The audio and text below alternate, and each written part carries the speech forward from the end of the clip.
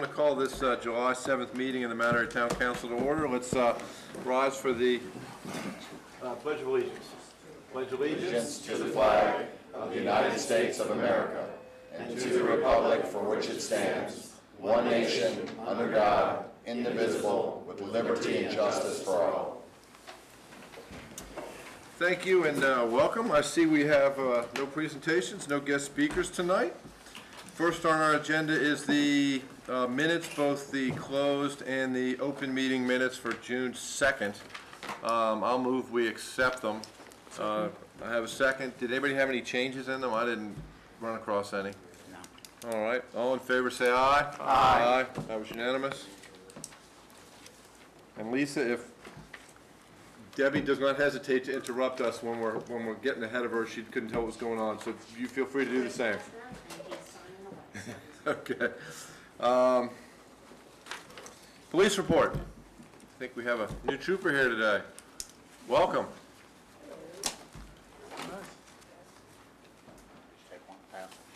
Now, is it TFC Thompson? Am I reading everything correctly from here? Welcome.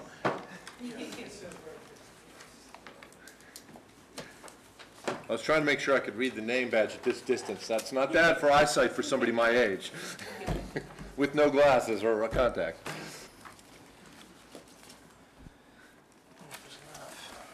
Go ahead. Good evening, everyone. I'm Trooper Thompson, currently assigned to the Westminster Barracks. I'm newly down to Mount Airy. I will pull your mic up so you can hear you. Newly assigned to Mount Airy as a resident trooper. I will be giving the June monthly report to the town council. For June, in our efforts to, we handled 301 total calls in town and 14 calls out of town. And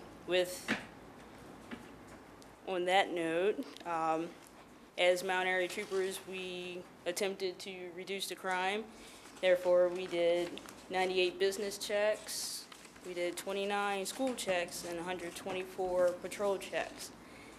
With that, there was only one burglary that was reported.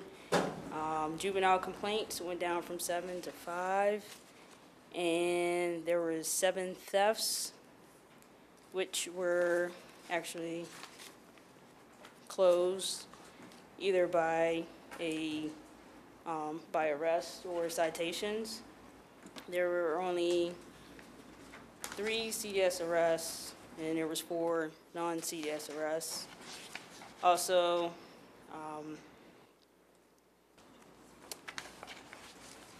as far as the events in the town, the Lions Cup Carnival from June 2nd to June 7th went pretty well. There was no serious incidents or crimes committed. There was a complaint that we received for Wendy Knoll and Park Avenue. There was someone complained that vehicles weren't stopping at the stop sign.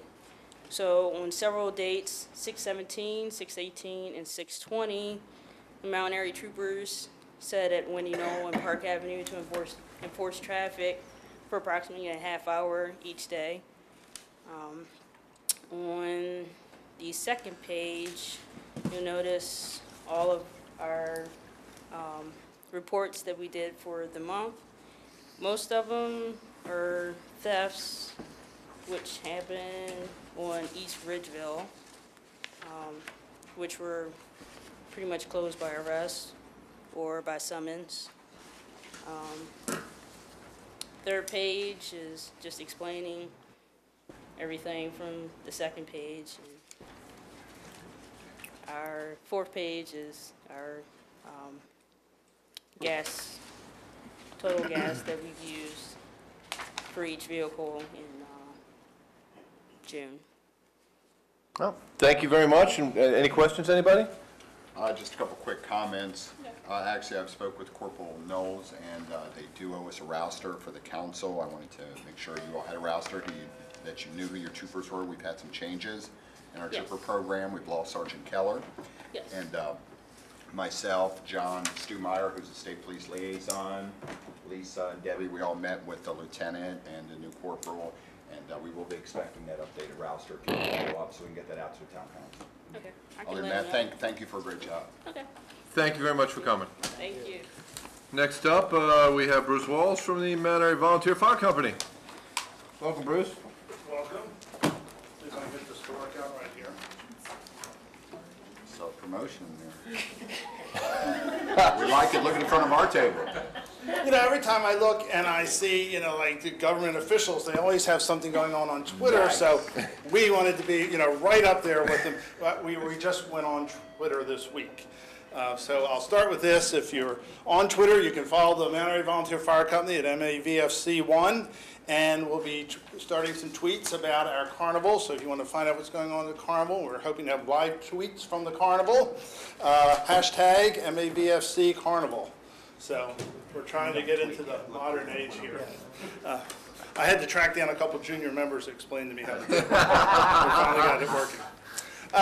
For the month of June, rescue EMS calls, we had 73 in Carroll, 67 in Frederick, 7 in Howard, and 3 in Montgomery for a total of 150 incidents. Fire-wise, we had 10 in Carroll, 4 in Frederick, and 1 in Howard for a total of 15 calls, which gave us 83 incidents in Carroll, 71 in Frederick, 8 in Howard, and 3 in Montgomery for a total of 165 incidents for the month. And I want to remind everybody that I expect to see everyone starting on the 21st at the Carnival grounds for our annual carnival. Attendance is mandatory. So we are looking forward to you coming out and supporting us for our major fundraising event. Most of us will be in the dunk tank on Monday night in Yes. alternating shifts, so here's your big chance, folks. Bob King goes first, so Okay. be there early. Okay. Get there early if you want to dunk Bob. All right. Probably get there late if you want to dunk me, because I usually take the late shift. Okay. We're looking forward. Thank you for participating in that way. Bruce, Always enjoy it. I have a question before you leave, and it's probably helpful to have David Dunn from Frederick County in the audience. I had a conversation today with the planning chairman about the fire department and fundings for fire departments. Mount Airy gives an amount to the fire department. Do municipalities in Carroll or Frederick County generally fully fund fire departments? How is that normally handled? Almost I'm talking all about the full funding. Oh, nobody fully funds it. Okay. The county doesn't even fully fund us. Okay. But any fire departments in general, I'm trying to get In Carroll, I believe almost all the municipalities give something, but it's, Mount Airy is very generous. Well, and I'm not worried about that. I'm just thinking overall, let's say, Overall, it's my understanding that as we're losing something- volunteers That and something let's, comes from that, yes. as we lose volunteers and you have to start paying people, I mean, Right. whose burden is it to provide fire protection? Does it normally fall on a municipality? You'd have to read your town code Okay, and see who has the actual responsibility for it. okay. In Frederick County, I believe mainly it's funded by the county, David. Yes, yes, but most municipalities, y'all are the highest. Brunswick's about 10,000 a year, Rosemont's about 15 a year. I'm not even talking about what we give. That's Oh, okay. that's not really the question. The question is, how do you support, provide protection in Frederick County? How are fire departments generally funded? Through the county? Oh, yeah, I mean, we just pulled it into the general fund. Okay, but generally not by the municipalities, and I'm talking wholly, I'm not talking these donations. Okay, thank Unfortunately, you. it's two different systems because they have an They have a overlaid different career system. system overlaid over the volunteer Yes, system, whereas we have the 14 independent corporations that are getting funding to allow those individual corporations to staff as necessary. and the reason it's for a the different question model. is just to make sure you have what you need to provide us the essential services you provide us. And I know Chris is looking at that for the future as well. Right, we have provided that information. Okay. That does beg the question, if in Frederick they have an overlay system, assuming or if at some point Mount Airy comes up short of volunteers, short of staffing, whatever the reason is, has Frederick offered to provide overlay into our fire department to cover the part of Frederick you guys cover? That idea has been mentioned, but it's never gone anywhere because of all the logistics of who would supervise the employee, who would provide everything from workman's comp to uniforms to integrating with our system. They'd have to have Carroll Medical Protocol Authority, and it would having a physical person placed in there that's an employee of Frederick County would be logistically difficult. What would be the better would just be to get the money for what it would Right, cost, and so- we would hire an additional person. Right, so Dave, we'll put you on the spot then, which is, I thought where Bruce was going, and I'll go there right with him. For the tax revenue that Mount Airy contributes to Frederick County, I mean, equity would dictate that if y'all don't provide manpower, equity would dictate you provide services in kind. So for argument's sake, if a man year for the fire person was 60K and, well, 2 people is called for here, then shouldn't Frederick County look at providing 120K to the fire department here to take care of the responsibilities in our area? Wouldn't that be equitable? And I know I'm putting you on the spot, but I'm doing it on purpose. Every year, the county gets 30 to 40 requests for additional paid volunteers, paid firefighters Right. to staff. Some of the, 27 fire departments that we have in the county, and we can never satisfy. Right, but in this case, we're not requesting additional, we're just requesting equity. So, It's somewhat complicated. We met on this subject. Yeah, we had meetings here. We've had meetings here with Commissioner Young. We met downstairs on the same subject. It's been- Well, actually, this has been going on for 20 years. Yeah.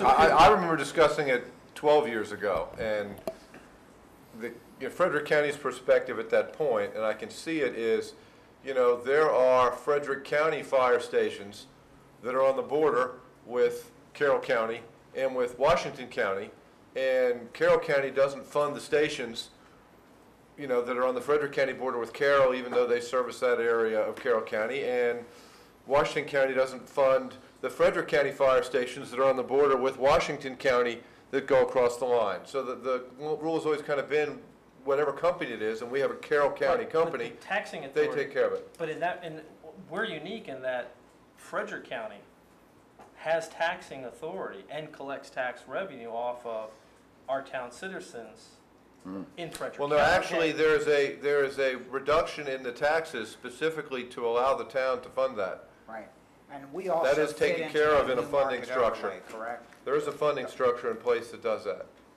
The Frederick County side It's of always been a town complicated fits process. into You have a that very new good market memory. overlay. That was right. Oh, we've And been they're, discussing and they're that. supposed to be first responders in that area. Now, they're not as close, and Mount Airy beats them to it, but. This has been, like somebody mentioned, It's been ongoing. Well, you can just take it back, it's still a concern, and it'll become more of a concern as we get away from the volunteer company to a paid company, and that's really where I was going. So just let them know that when you go back and you give your feedback, we really appreciate you being here. The Yeah. other argument we always get is when we have 3 or 4 all volunteer that have no paid personnel, and they would like to be treated better than the ones that are getting 2 or 3 or 4 paid 24-hour coverage of some of the other ones. They're saying like Walkersville, Brunswick are 100% volunteer. And, there's an argument there. I think in FY15, they're getting a little more stipend than they did last year to try to make up for it. They're providing all their services, buying all their equipment, providing all the calls and the coverage, and the county does not have to contribute anything. Interesting. And that's another argument. So it's a topic that's not going away. We talk about it a lot, and I will pass on again. Yeah, just pass it on. It's still an interest, and as things change, it'll become more. And we are looking forward to working with the new District 2 council person, Well, that's true. who will give us, I think, more emphasis on our needs in this area Okay, than yeah. we've had previously with the at-large county commissioners. Well, good to know. That's a good point. Thanks, Bruce. Somebody for this district. Thank you. Thanks, David. All right, up next is community concerns, citizen comments. This is a chance when if there's anybody in the audience who wants to bring anything up to the council, come on up to the podium, and if you want to go next, line up behind us. Go ahead, Teresa. And identify yourself, Teresa. And I will. All right, my name is Teresa Postrak, and I am the co-chair for the Making Strides Against Breast Cancer Walk with Sheila Wallace here, my co-chair. This will be our 4th walk this year. this year, fourth year of doing The fourth annual walk. Thank you. Fourth annual walk, and it's October 19th at Watkins Park. I would like to bring the mayor up here for a moment, please, Oh, There you go, Pat. if he would be so kind. it's a good thing I dressed. I'm glad you look nice I tonight. always ask what they want me for before I go up. You're smarter than me. I just wanted to- Well, first of all, I want to thank Mayor Rockenberg for his outstanding support for Making Strides. Due to his support, we have been extremely successful. Every year we've increased. Last year was 90+ thousand. The year before was, well, actually about the same. The year before was only 50,000. We've had 1,000 walkers. So to show our appreciation, we are making Mayor Rockenberg an honorary chair. So here's your Thank official you. Making Strides pin. Thank you And we very thank you much. very much. Thank you. And, thank you. The next person I'd like to bring up real quick, I won't be long, is Nancy O'Brien. Nancy has been phenomenal. Her husband is Dr. Mike O'Brien, who's our wonderful vet here in town. Both of their families have been touched very personally with breast cancer. And Nancy has donated her time and the materials for this quilt. And Mayor Rockenberg's been very supportive that he's allowing us to display it in Town Hall. All the proceeds from the quilt is going to the Making Strides. And because Nancy didn't charge us for the materials or the labor to make this gorgeous quilt, more proceeds are going to the walk. So if you're interested in tickets, you can contact myself, or and you can get my information from Town Hall or from Nancy. We give at Nancy a round of Dr. applause because she not only gave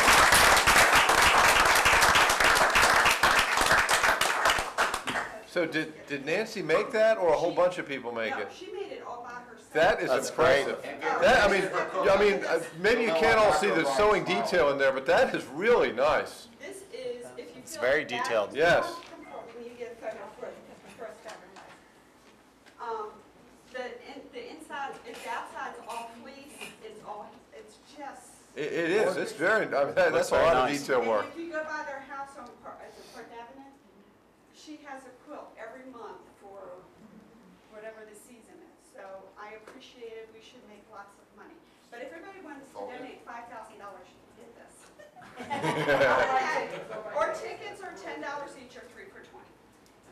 The last thing. Yeah, before you walk away, let me hand over first. We've been selling tickets at the Animal Health Center, and we've raised $1,225 so far from tickets from Animal Health Center clients. So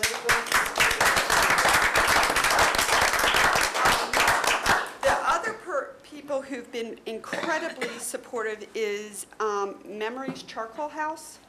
They are donating on the August 16th is our kickoff. Before, we've always had to pay for the venue, we've had to pay for the food. They're donating all the food for the kickoff and the venue, which means there's more money that's not being put into overhead. That's Memories Charcoal House, and they're Charcoal House. located off Ridgeville Boulevard? Yes. Thank you very much. And then one last thing about Memories is that starting September 1st through October 19th, they've created this martini. And proceeds from the martini is going to the Making Strides, and it's officially called a Tatatini. And then the day of the walk, on top of everything they've done, they're giving us 10% of all their sales that day to the walk. So they have been tremendously supportive. So I appreciate, thank you giving me the time to talk. And I really hope y'all can make the walk on the 19th of October. Thank you. Teresa, thank you for all you do and all, it's just fantastic. These walks are always successful. Please look at the open halls Terry is done with the walls, so decide where you'd like that to go. So if we got someone else, welcome. Hi, hello. Hello. My name is Ms. Felder, and I'm actually the Center Director for Victory Tutoring and Enrichment Center located here in Mount Airy. And I am coming today to submit a proposal. I know that the council has been working on a teen center. We've been talking about community centers, so on and so forth. And it's my pleasure today to present a potential problem solver for the teen center aspect of the community center. So we're proposing that we would be the ones to sponsor the teen center on Friday nights for 3 hours, and to resume it. We know that the council did a lot to initiate that as early as 2008. Reed did it in 2010 and again in 2012 and so on and so forth. And we know that the teens of this town are still looking for an outlet for social interaction and for other activities that they can participate in.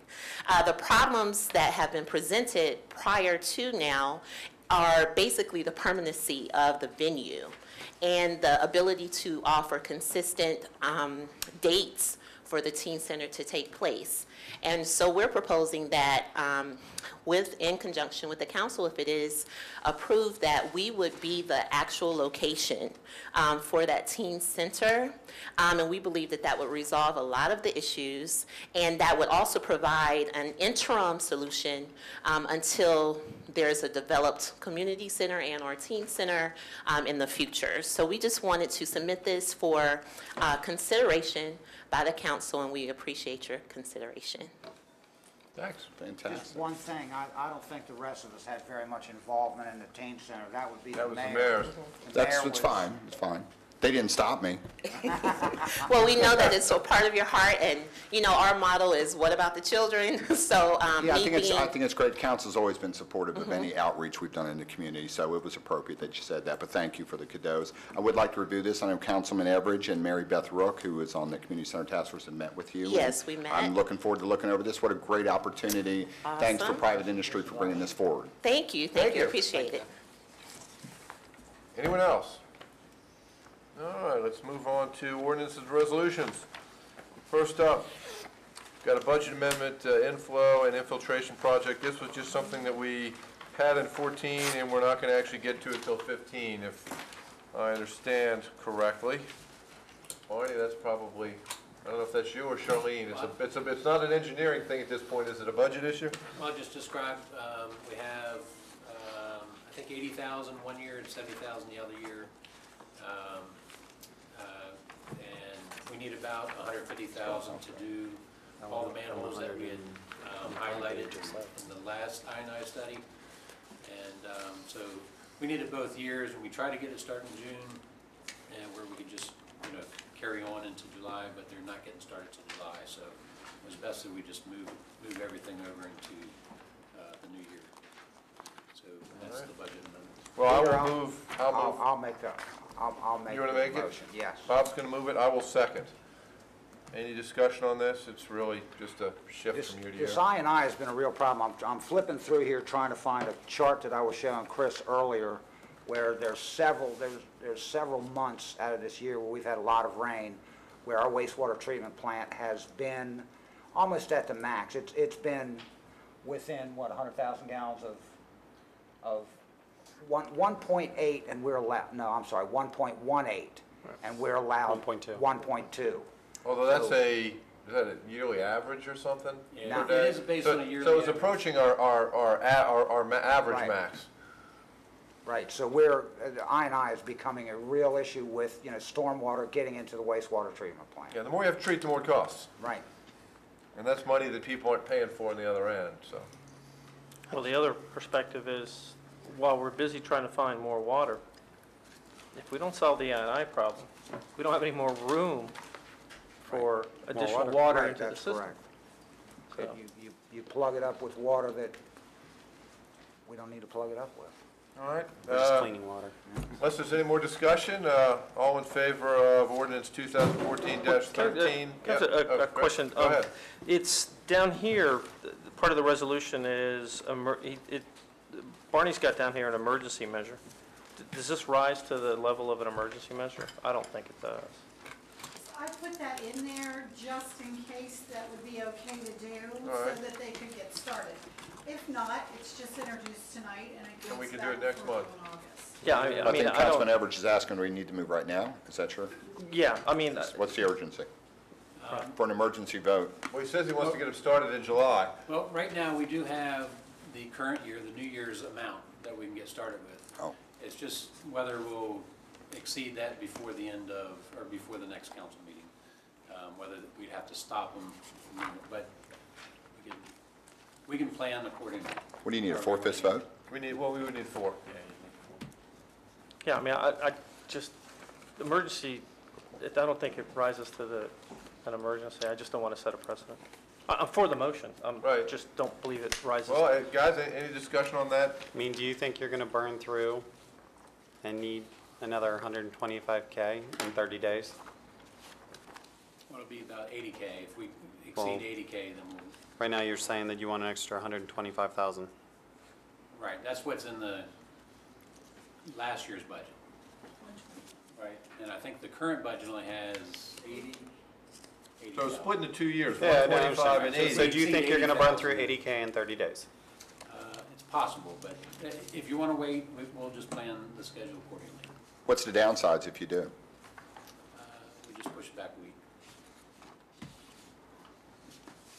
So we're headed We're into literally our dry convening in season. another 3 weeks.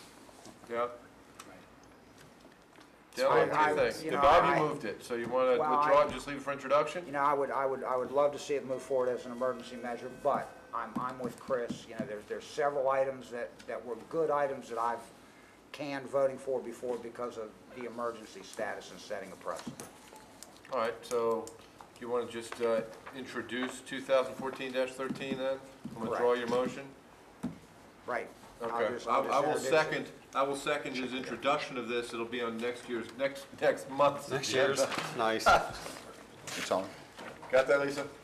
I know we do things very confusing some. I'm with you.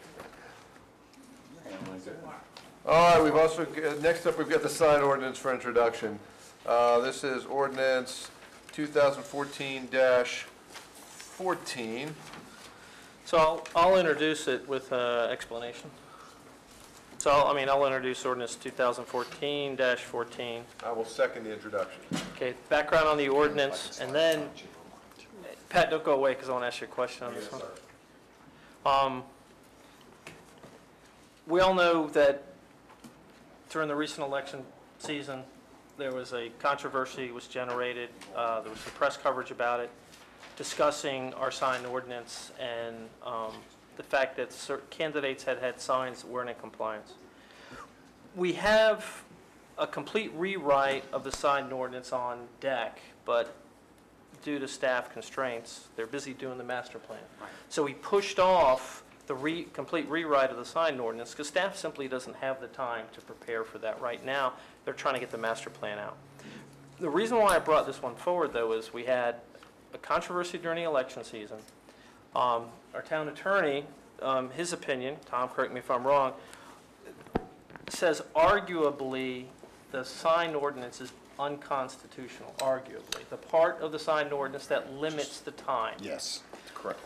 However, we, according to our town attorney, I'm paraphrasing him, but he'll smack me if he'll correct me if I'm wrong, but we are allowed to regulate the size. So Chairman Butts of the Planning Commission was kind enough to bring this forth to the planning with very little notice. Planning looked at it, and what you have before you was approved by planning. So what it does is it eliminates, A, the time restrictions, because we should not be in the business for regulating political speech, and arguably it's unconstitutional. B, it strikes the fact that you have to register your political campaign sign with your name and address, because I don't know why we would ask somebody to put a sign up in their yard for political purposes and then show up at town hall and give their name and address. I'm just not sure what we do at the information, why we want to do that. So it strikes that, and then what it does is it allows larger signs, really based on the size of construction in commercial and industrial areas. So that's the basis of it's here. Now, because the controversy is still pending, and Bob, I'll look to you, I want to see if we'll consider this one as an emergency, only for the following reason. There's currently enforcement actions ongoing.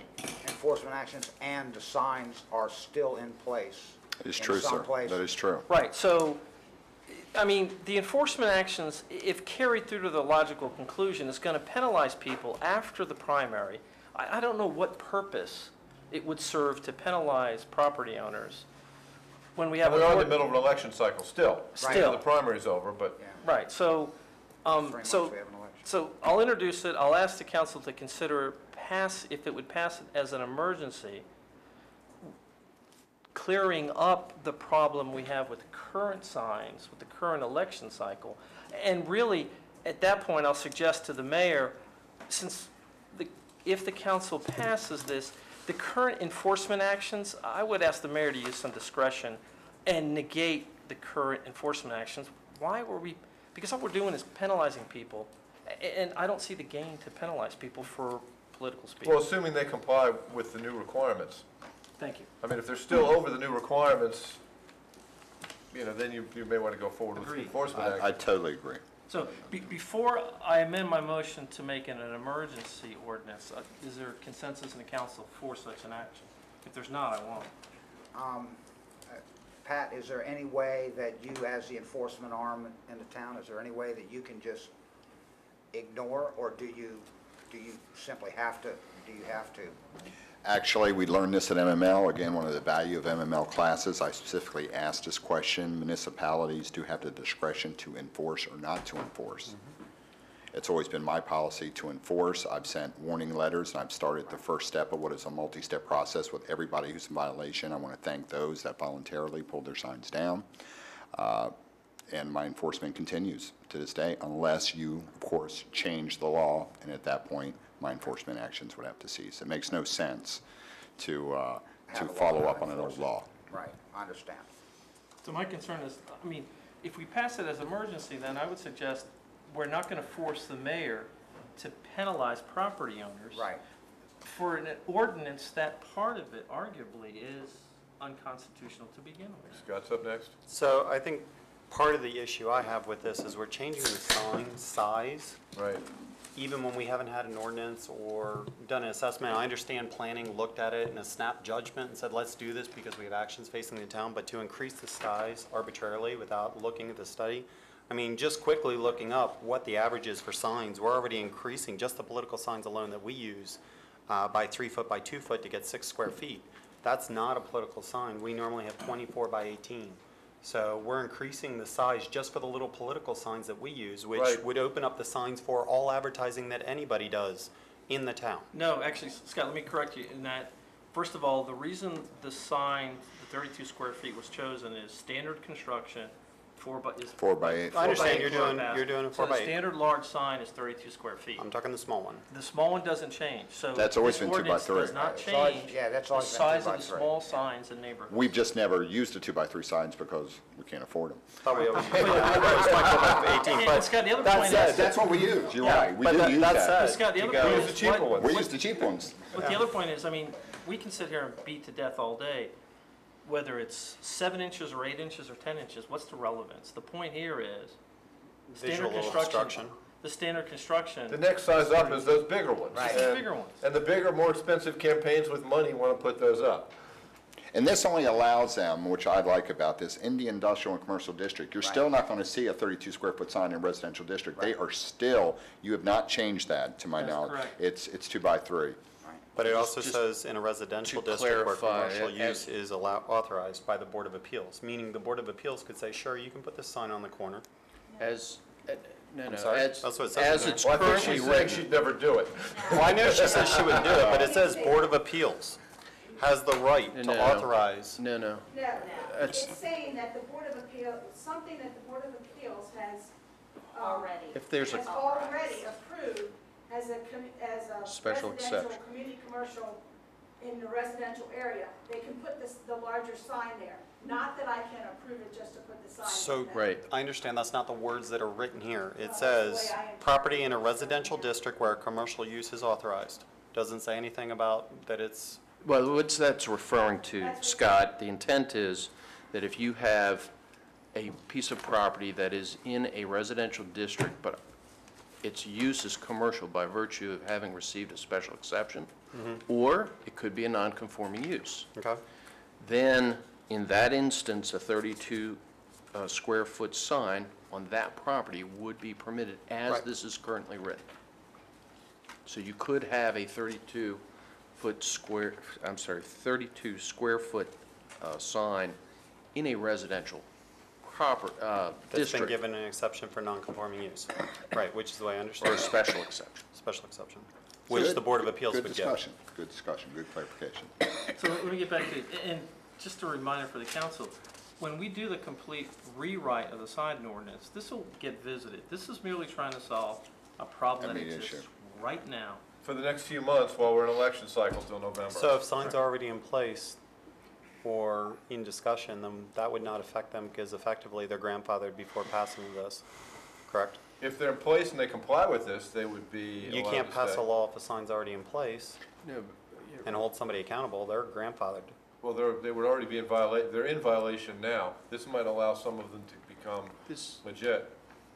you're thinking of the instance where you have something that is currently present that's legal, and then subsequent to that, by virtue of a subsequent act, you make something illegal. This does the reverse, actually. Okay. I just want to make sure we Yeah, aren't taking this will away take some somebody's signs- rights. This if will they take already some have signs one. that are illegal and now make them legal. Okay. So, again, before I'll amend my motions, but I'm just looking for consensus before I do it. If the council would consider an emergency. This makes it emergency sense to me, only because of the issue Okay. that there's pending penalties, and we're in an election cycle. And we're going to now. have a lot more So, Yeah, okay, yeah. so. It's gonna be ramping up in the next few months. Yeah. So I'll amend my motion. I'm introducing ordinance 2014-14 as an emergency ordinance. Okay, now, Tom, should we do this as two votes, one on whether it's an emergency motion, one? I think that's better Okay. practice. I will second that, I was thinking that way, so I will second that. This vote is only on whether or not our next vote on this is as an emergency measure.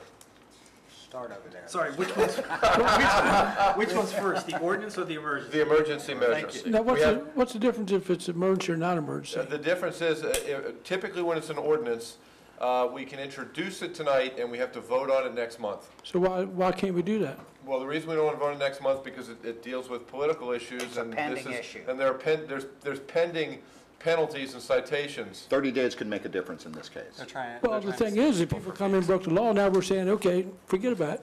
Well, Ken, To some extent, yes. and that's Right? true, and that's true, but in this case, they broke the law. I get that. As explained, part of this ordinance is arguably unconstitutional to begin with, the time limit. And second of all, this is political speech. That's different.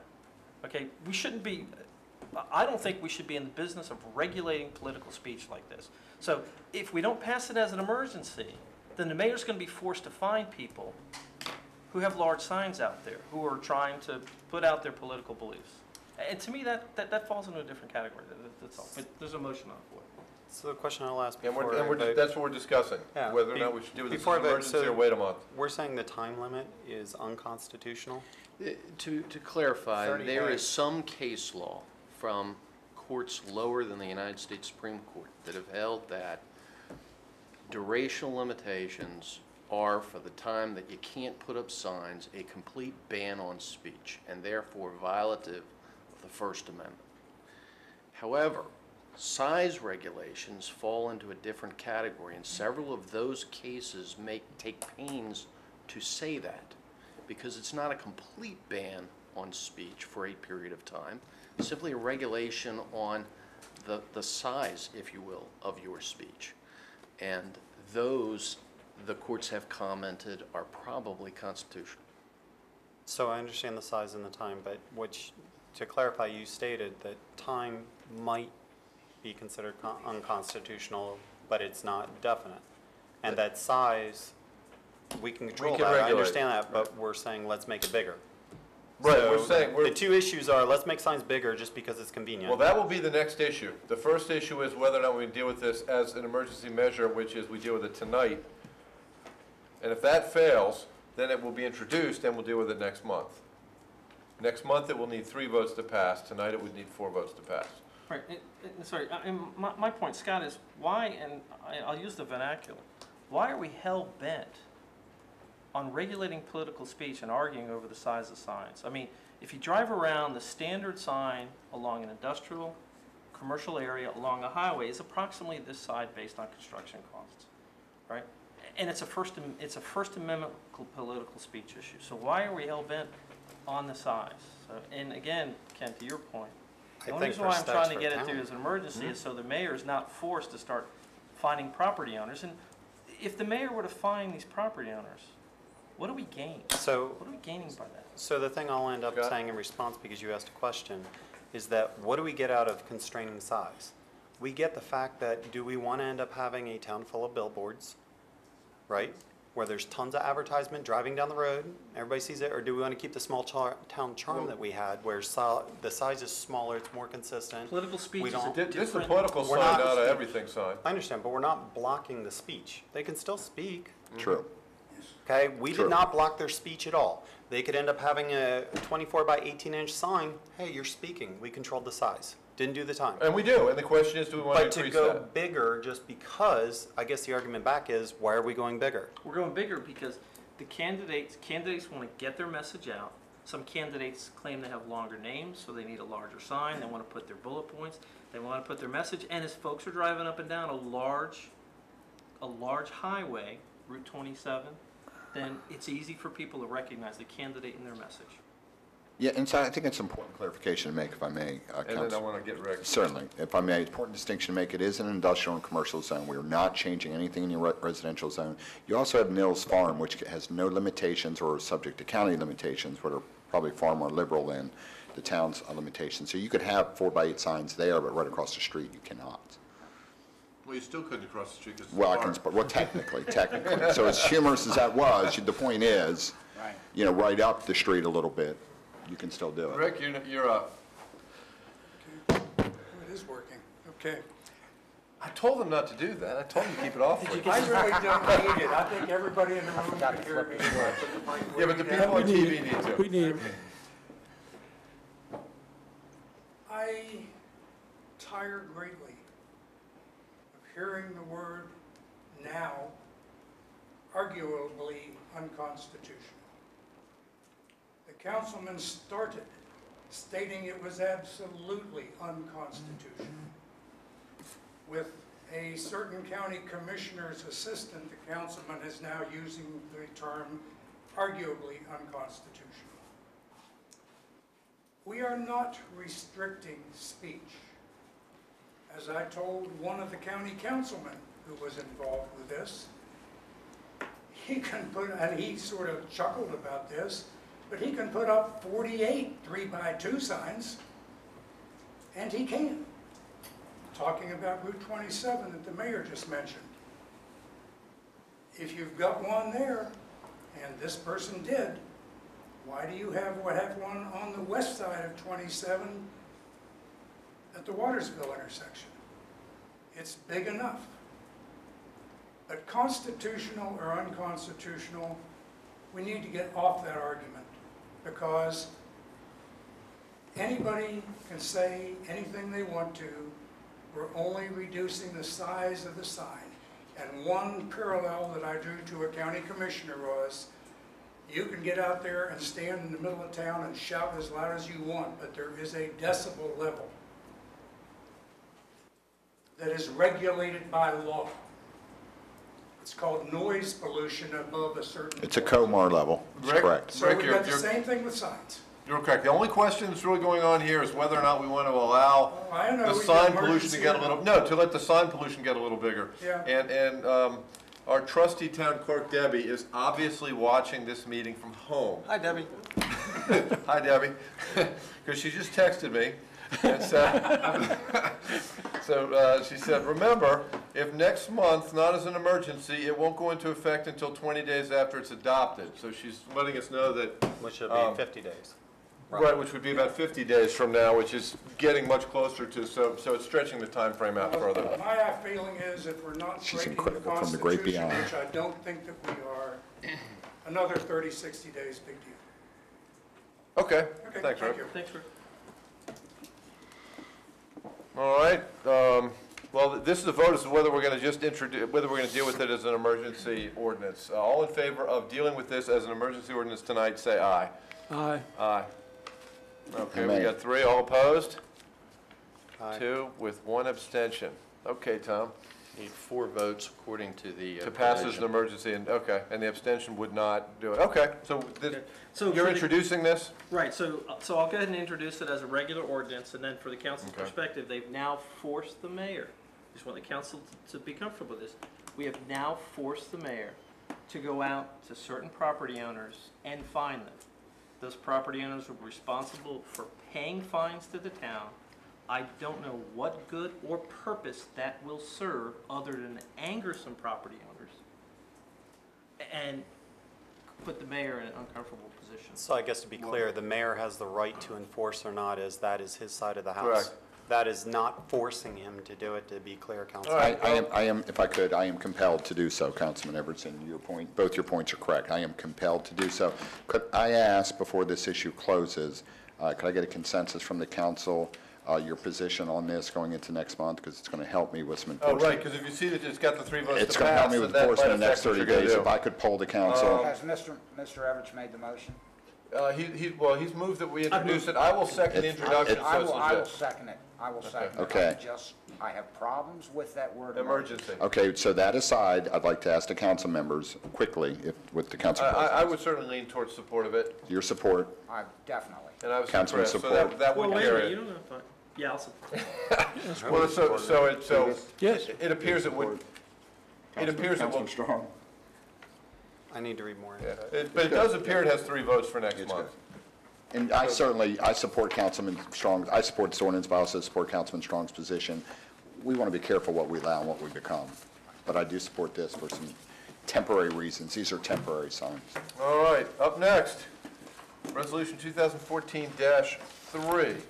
For introduction, the Carroll County Hazard Mitigation Plan. I was curious why this is coming in as number, I guess it's the 3rd resolution. It is. I thought we There were two further on resolutions water. in this, okay. There are 2 Okay. on, well, these are, again, are resolutions, not ordinances, and the charter resolutions are kept separately in terms of numbers. It's numbers, okay, all right. Well, it's just listed as being here for introduction tonight. I will introduce, do we have a second? Second from Ken.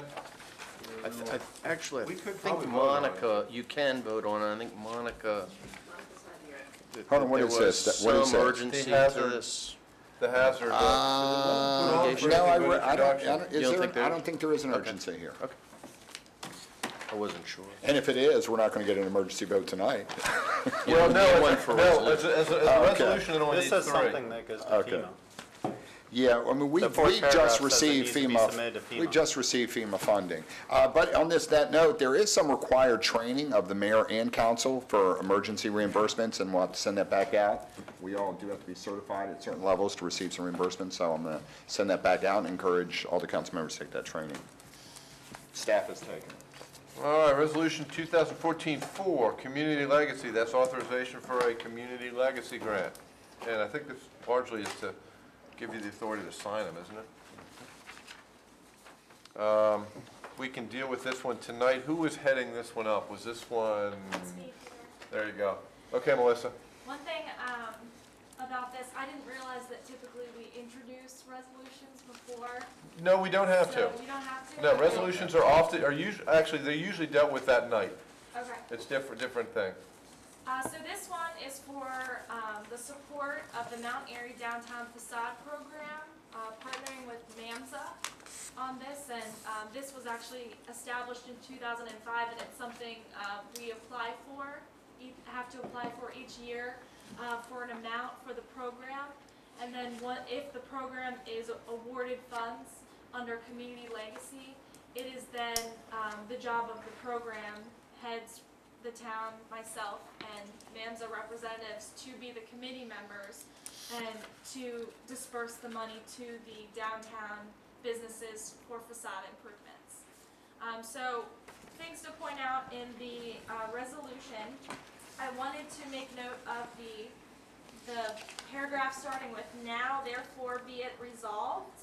because Councilman Phoebus actually came into the office and had a few things he brought up to me. Near the end, it mentions a grant or a loan up to the amount of $60,000.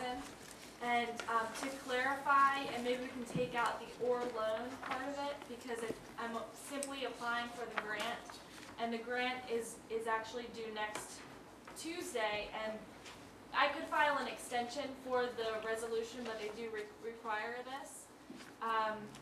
And I spoke with the program administrator with the state, and she actually suggested that these grants typically for these programs are in the $50,000 range, Councilman Phoebus. So we're not far off our mark by saying up to $60,000. And it's a grant for a period of 2 years. The funds have to be expended by then. And the other point is that typically the highest executive officer, you would make the legal entity official, as we've stated here in the second to last paragraph, and so that he can sign the documents, the legal documents that are associated with the grant. We've seen these every few years. In order for MAMSA to apply for grants, they have to know that the town council wants them to apply for grants, essentially. Bob? What types of projects would these grants? Well, this is go all for? facade improvements, isn't it? This is all facade? All facade improvements to businesses that are down here on the board, well, or anything really that's down here on the main And street. I think the only thing they said they were gonna strike is just the or loan part. Right, So right, applying so for a it's- grant, that's. Right. Yeah, yes, they Free want the money. right to apply for free money. Yeah, free money. Pat? Is there a reason why we're limiting the amount to 60,000 if we get a grant greater than that, or She is said that? they're only for 50. They're only for 50? She said they're typically $450, the average. Is there a reason that we would limit ourselves to anything? Why would you have any amount? Lower than what you could get. Why? Let's put $1 million in. Well, don't put any amount. I just don't know why we'd limit ourselves. Yeah, that's a good point.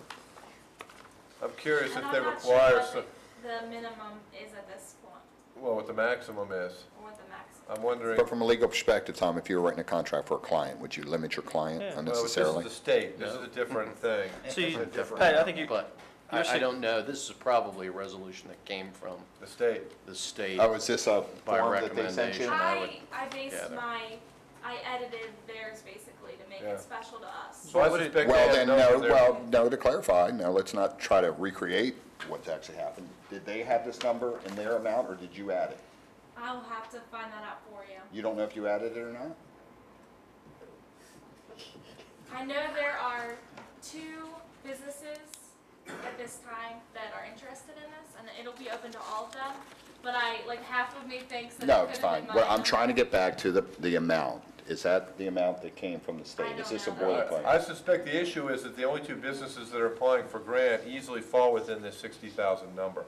so that, but it comes down to, is there any harm in striking, where, we struck the word loan, is there any harm in striking the rest of it up to the amount of just? All they can do is boot it back to you, and then you just, Well, I let's would do that. gather. So, Put like $100,000. Just don't put anything is what they're It's saying for for a 2 grant, years. period. They're just saying, Melissa, just don't put a dollar amount. That opens up, you can get a grant for anything. Within their limitations. Within their limitations. There's a typo in here, in the form or a grant should be of. Jennifer Almond with the state, she recommended that we did have an amount there. Oh, see, that's a difference. I know, but I'm trying to think what that would be, and that's a big deal. Okay. Dick Swanson. you got. Yeah, the crowd is going crazy. Yeah. I've been in there. Why would you want to give them this discretion to give you less, like $1,000? By Well, putting but- nothing in? Well, it Well, that sounds wouldn't like strike the it. state people actually recommended that we have a number in there. And it says up to the amount. Yeah. Yeah, we wouldn't limit So ourselves. they could give us 1,000 But because if it you says leave it up to. blank, you give them discretion to say 500. I don't think For a so. trash can. They don't could think give us so. 500 now though, if you read it. I know. I know what think you're so. saying.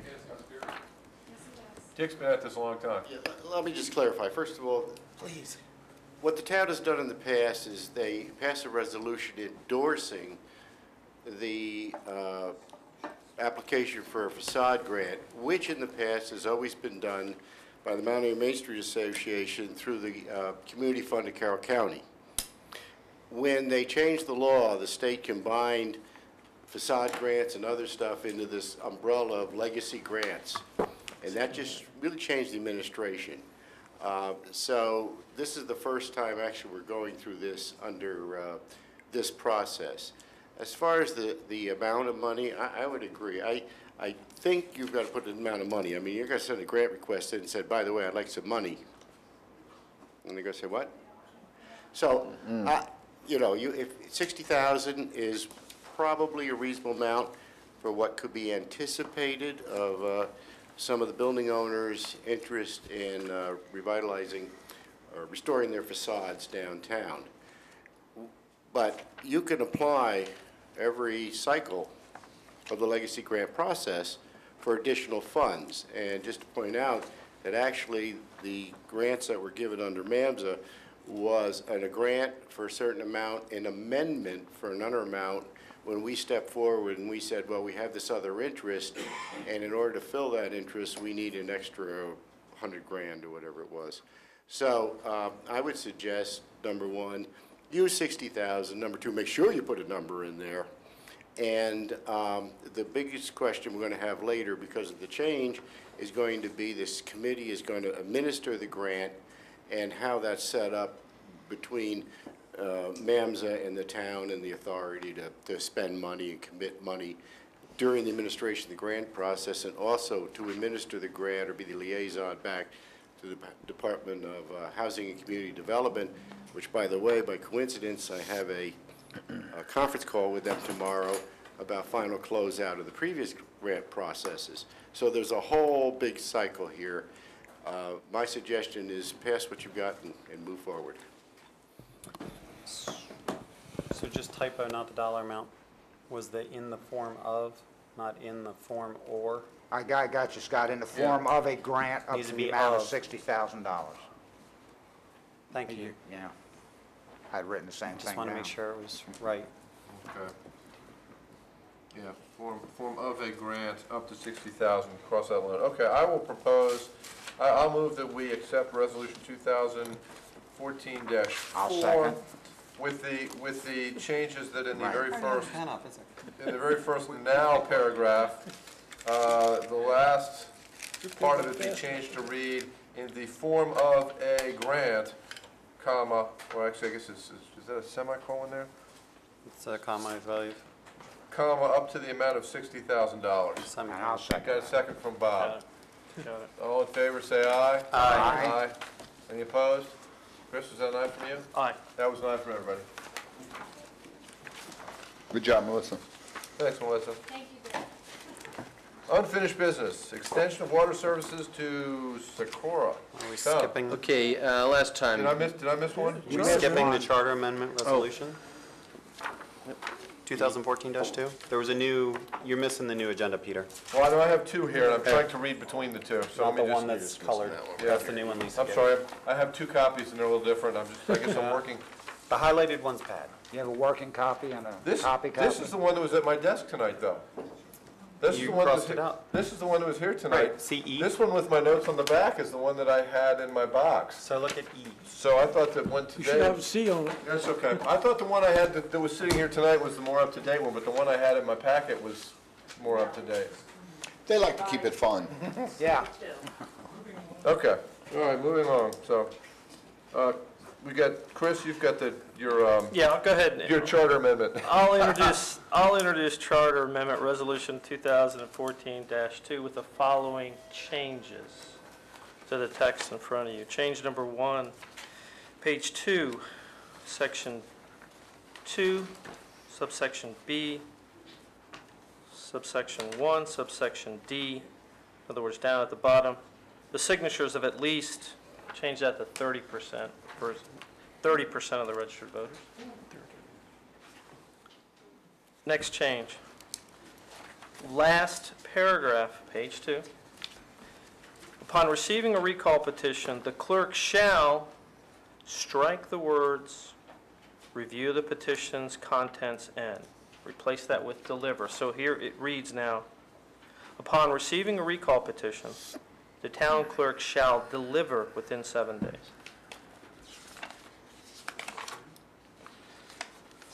Last change.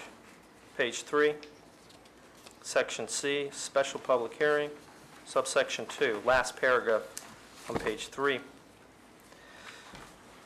Second sentence from the bottom, it reads, which shall not be less than 30 days nor more than 60 days. Strike that, replace it with, which shall not be less than 120 days from the date of the special public meeting. 120s instead of 60. 120, yeah. Okay. Correct. And those are late changes that I received by comment. So before I get to the rest of suggested changes and discussion, rationale behind this, previous council meeting, we introduced and passed an ordinance for recall with cause. The reason why I've introduced this, Councilman Strong suggested, hey, let's pass what we have before us for simplicity. And Councilman Strong suggested if I felt strongly enough, I should come back with an amendment for recall without cause. Now, a little bit of history. In prior council discussions, I heard things like, well, if citizens go around telling lies about you and they can kick you out of office, well, that's wrong. I heard a comment, actually, and I know it was facetious, if they don't like the color of your tie, so that's why I wore a tie like this and patted tonight. You did good. You did good, by the way. The point, the reason why I introduced this without cause is, it's my firm belief that this council and the mayor serve at the beck and calling of the citizens. If the citizens decide, whatever reason they have, they want you out, whether they didn't get what they bought, they don't like the color of your tie, it doesn't matter. If the citizens want to recall you for whatever reason, then they should have the right and the privilege to do that. And it's not even a privilege, they should have the right to do that. And I really feel strongly like this because no elected official should cling to power if a petition shows up and they want you gone. It's pretty simple. So that's why I guess I'm looking for a second. I'll second. Do you have questions, Scott? Was that a pen up? I was just going to give a minor editorial change since Councilman Everidge was making changes. Page 205, number 3, he struck and put deliver within 7 days of receipt. You need to remove forward because it doesn't make sense grammatically. Okay, yeah. The only other question I would ask. Sorry, which change, Scott? 205, bottom, so it'd be C513B3. Yep, I accept that. All right, so I accept that as a change. The only other comment I would have, and Tom, this would be for you because I know you kind of worked on some of this. Is there any duplicity between with cause and without cause for sections A, B, C, D, E for any of that text? And if so, can it be cleaned up so that there is a with or without cause section versus a cause section? I feel that having the same thing said twice that's potentially the exact same text, there's no difference between a cause and without cause then. So you're suggesting blend them? What I'm suggesting is if there's commonality between the two, that section should be moved to its own common section, and then the differentiation or differentiators between the two. So if you have a cause and without cause as we're putting here, we shouldn't have the same thing duplicated twice, making the ordinance twice as long. To an engineer, that makes sense. In legislation, it doesn't. Well, I was going to say, yeah. Yeah. It was, just to be clear, there is some duplicity, some. And there are some elements to this that are different than what was passed, I think, last month. For instance, in subsection A, I think you'll find that A2. the recall provision that was passed last time did not include 2. This does include 2, because this seems more probably But it says with or Actually- without cause in there. Sorry, I'm sorry, Scott. I missed a change. You're gonna strike 2 as well? I missed a change. Because the other ones were all on a list of changes I gave to Chris, so that 2 was on, striking 2 was on my list. Correct. So saw it and figured we'd struck it before, but So, yeah, so I missed a change. So again, on page 2, the first paragraph, which is subsection B, grounds for recall for cause, that entire section is struck.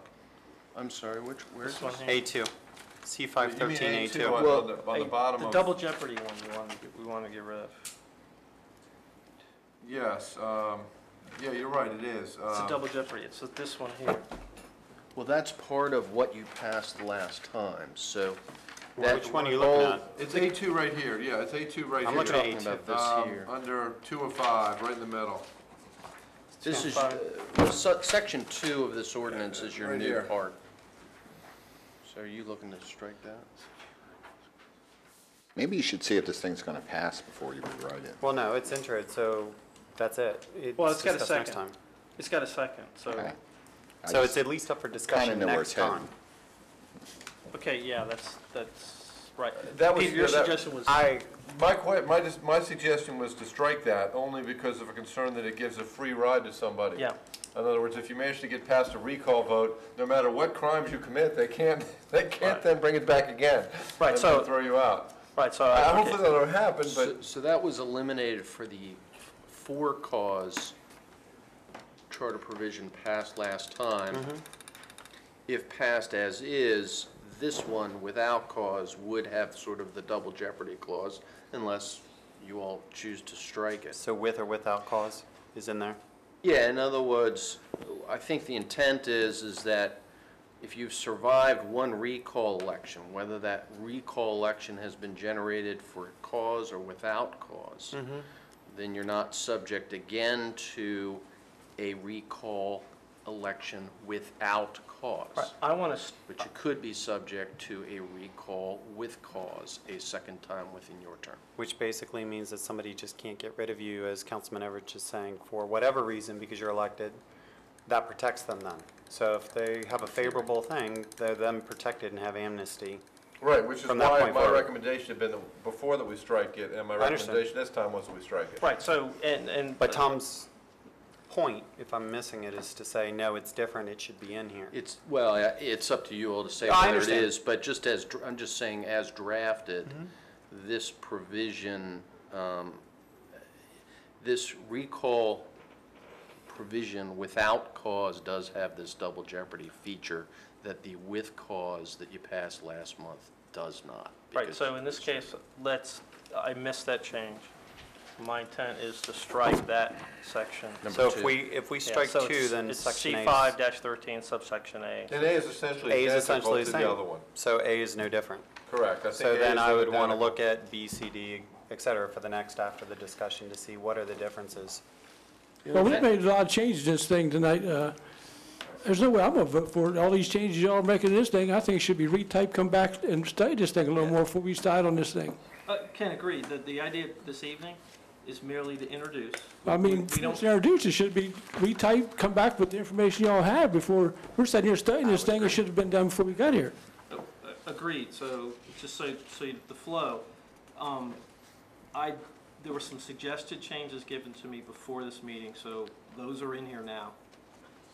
Yeah, but they're so confusing, Those- at least for me it is. The suggestions that Chris just made are suggestions I had actually emailed. Right, I agree, I'm think- not disputing what you're But I saying, think he but, wants to see if anybody else has any more suggestions, and then Okay. they can be incorporated into Yes. something final, and then they come back. Because I've amended my motion But to that's include what these we vote on changes, next. it will come, yeah, the Discuss form and you, vote on potentially next time, not this right, the time. form you seek Okay. will be here next. So we're next saying, do you guys have any changes? I emailed mine to Chris, and those were ones that he threw out. All right, so Scott's got a suggestion of combining them. Scott, my preference would be, engineers think the same way, reduce the Let's talk requirements. with him. From a legislative perspective, I'd rather this stand alone. That's fine, I still want my question answered, is what is the discriminators between cause and without I cause? do want to get to Bruce. We need to have this highlighted so that somebody, the layman looking at it, can understand, oh, 2, 5, and 7 are different, that's the only thing Well, that's. but actually, kind of the nice thing is they're two whole completely separate things. So as long as they're completely separate, you only have to read this one independent. You don't have to try and mix the two.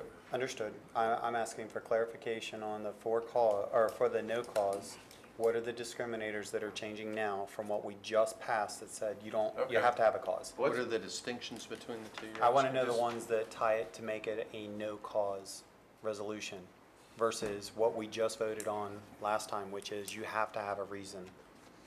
All right, and just for the. So like if we say 30% is the resident voter, just for example, sorry, Chris, Yeah. is it 30% for cause? Was it 50%? Was it 25%? And if it differs, then I want to understand why are we changing the percentages? Those types of Well, questions. because there is no cause in this. I mean, that's the big But we- discriminator. Understand. The only other thing I would point out along those same lines is that with the suggested changes that Councilman Everidge went through on page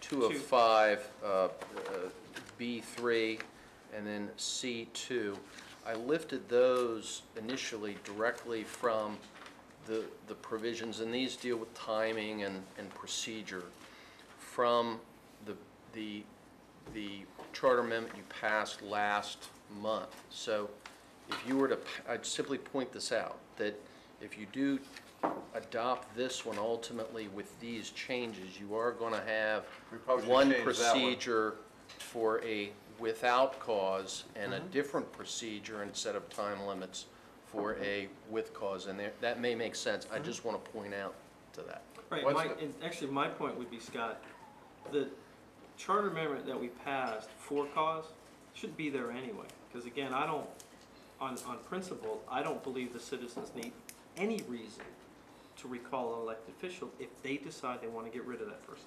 So my preference would be, but I'm not, just the preference, I'm not going to suggest we take action. No, I understand. You Because made we your. pass this and we don't, Yeah. and we eliminate the for cause.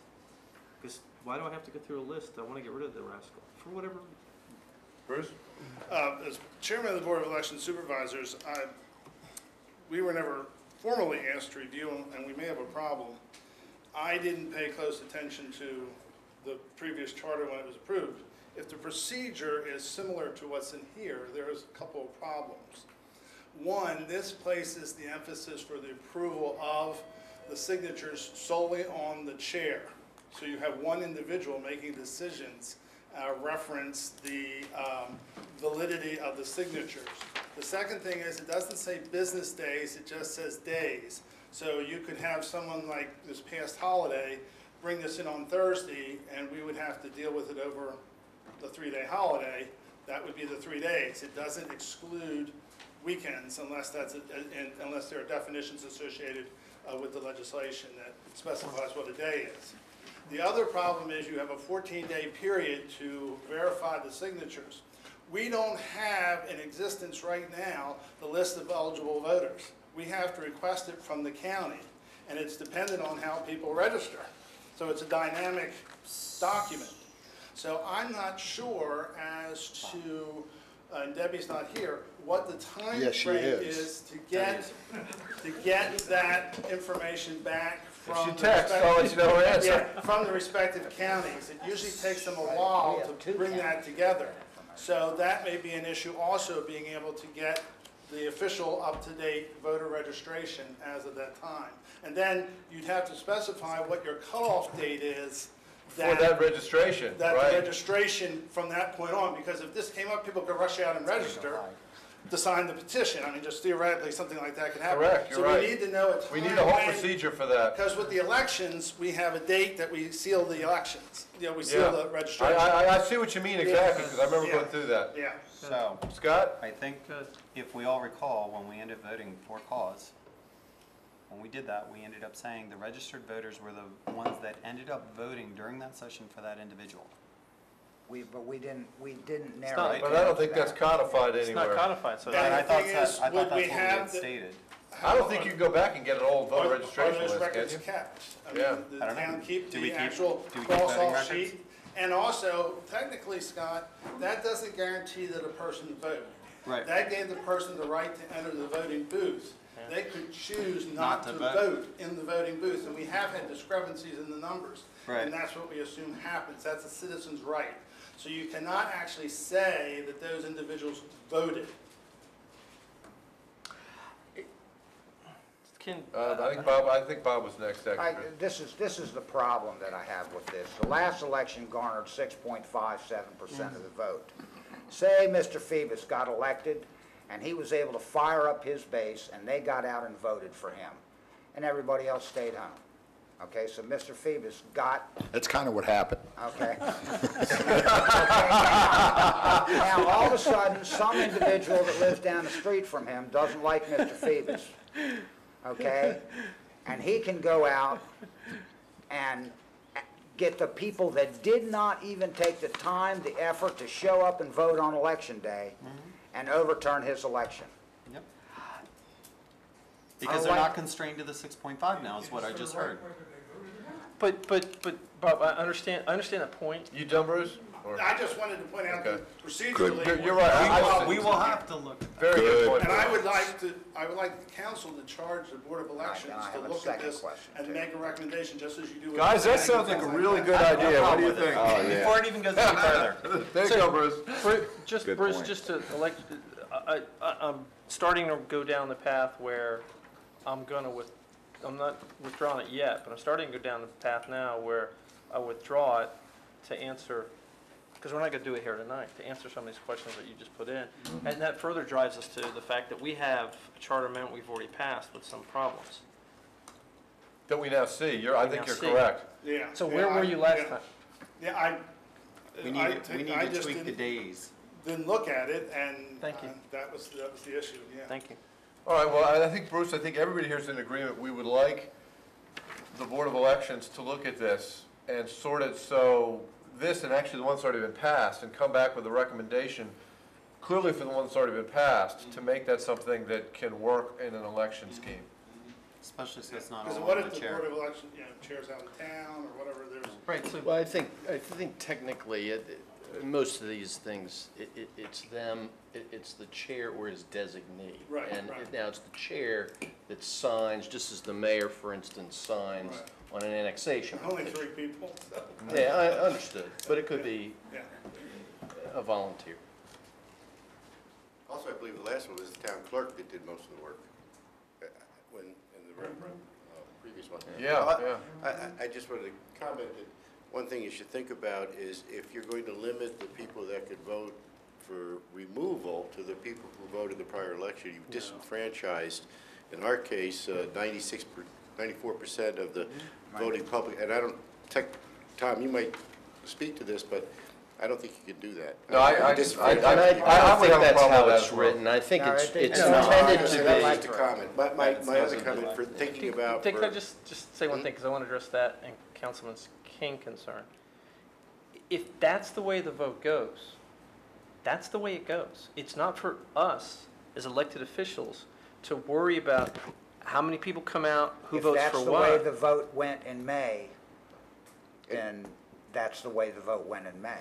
But just for clarification, my ordinance is the voters. There's no precondition. All voters. All voters. All voters. All voters. Right. It's all voters. Absolutely. Yeah, Correct. yeah. So I understand your point, Bob, but that's not for us to decide as elected officials. It's up for the citizens to decide. We don't decide, the citizens decide. They don't So vote. there's no legal term of office now, they just, 4 years or whenever they throw you out. Well, that's a different issue, Bob, but go ahead, As I Dick. said, but the main point I wanted to make for consideration. Whichever as you- comes first. as you Whichever comes deliberate- first.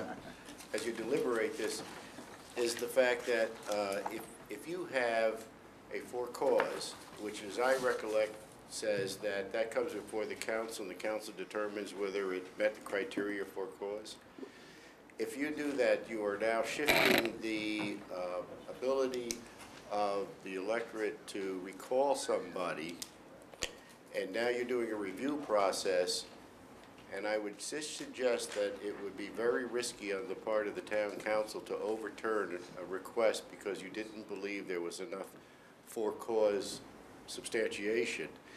And I think that in a process where you've gone out and had registered voters come in with a petition for a referendum, I think the town council should step aside from that because you are stepping into and probably impeding the electorate and the will of the people.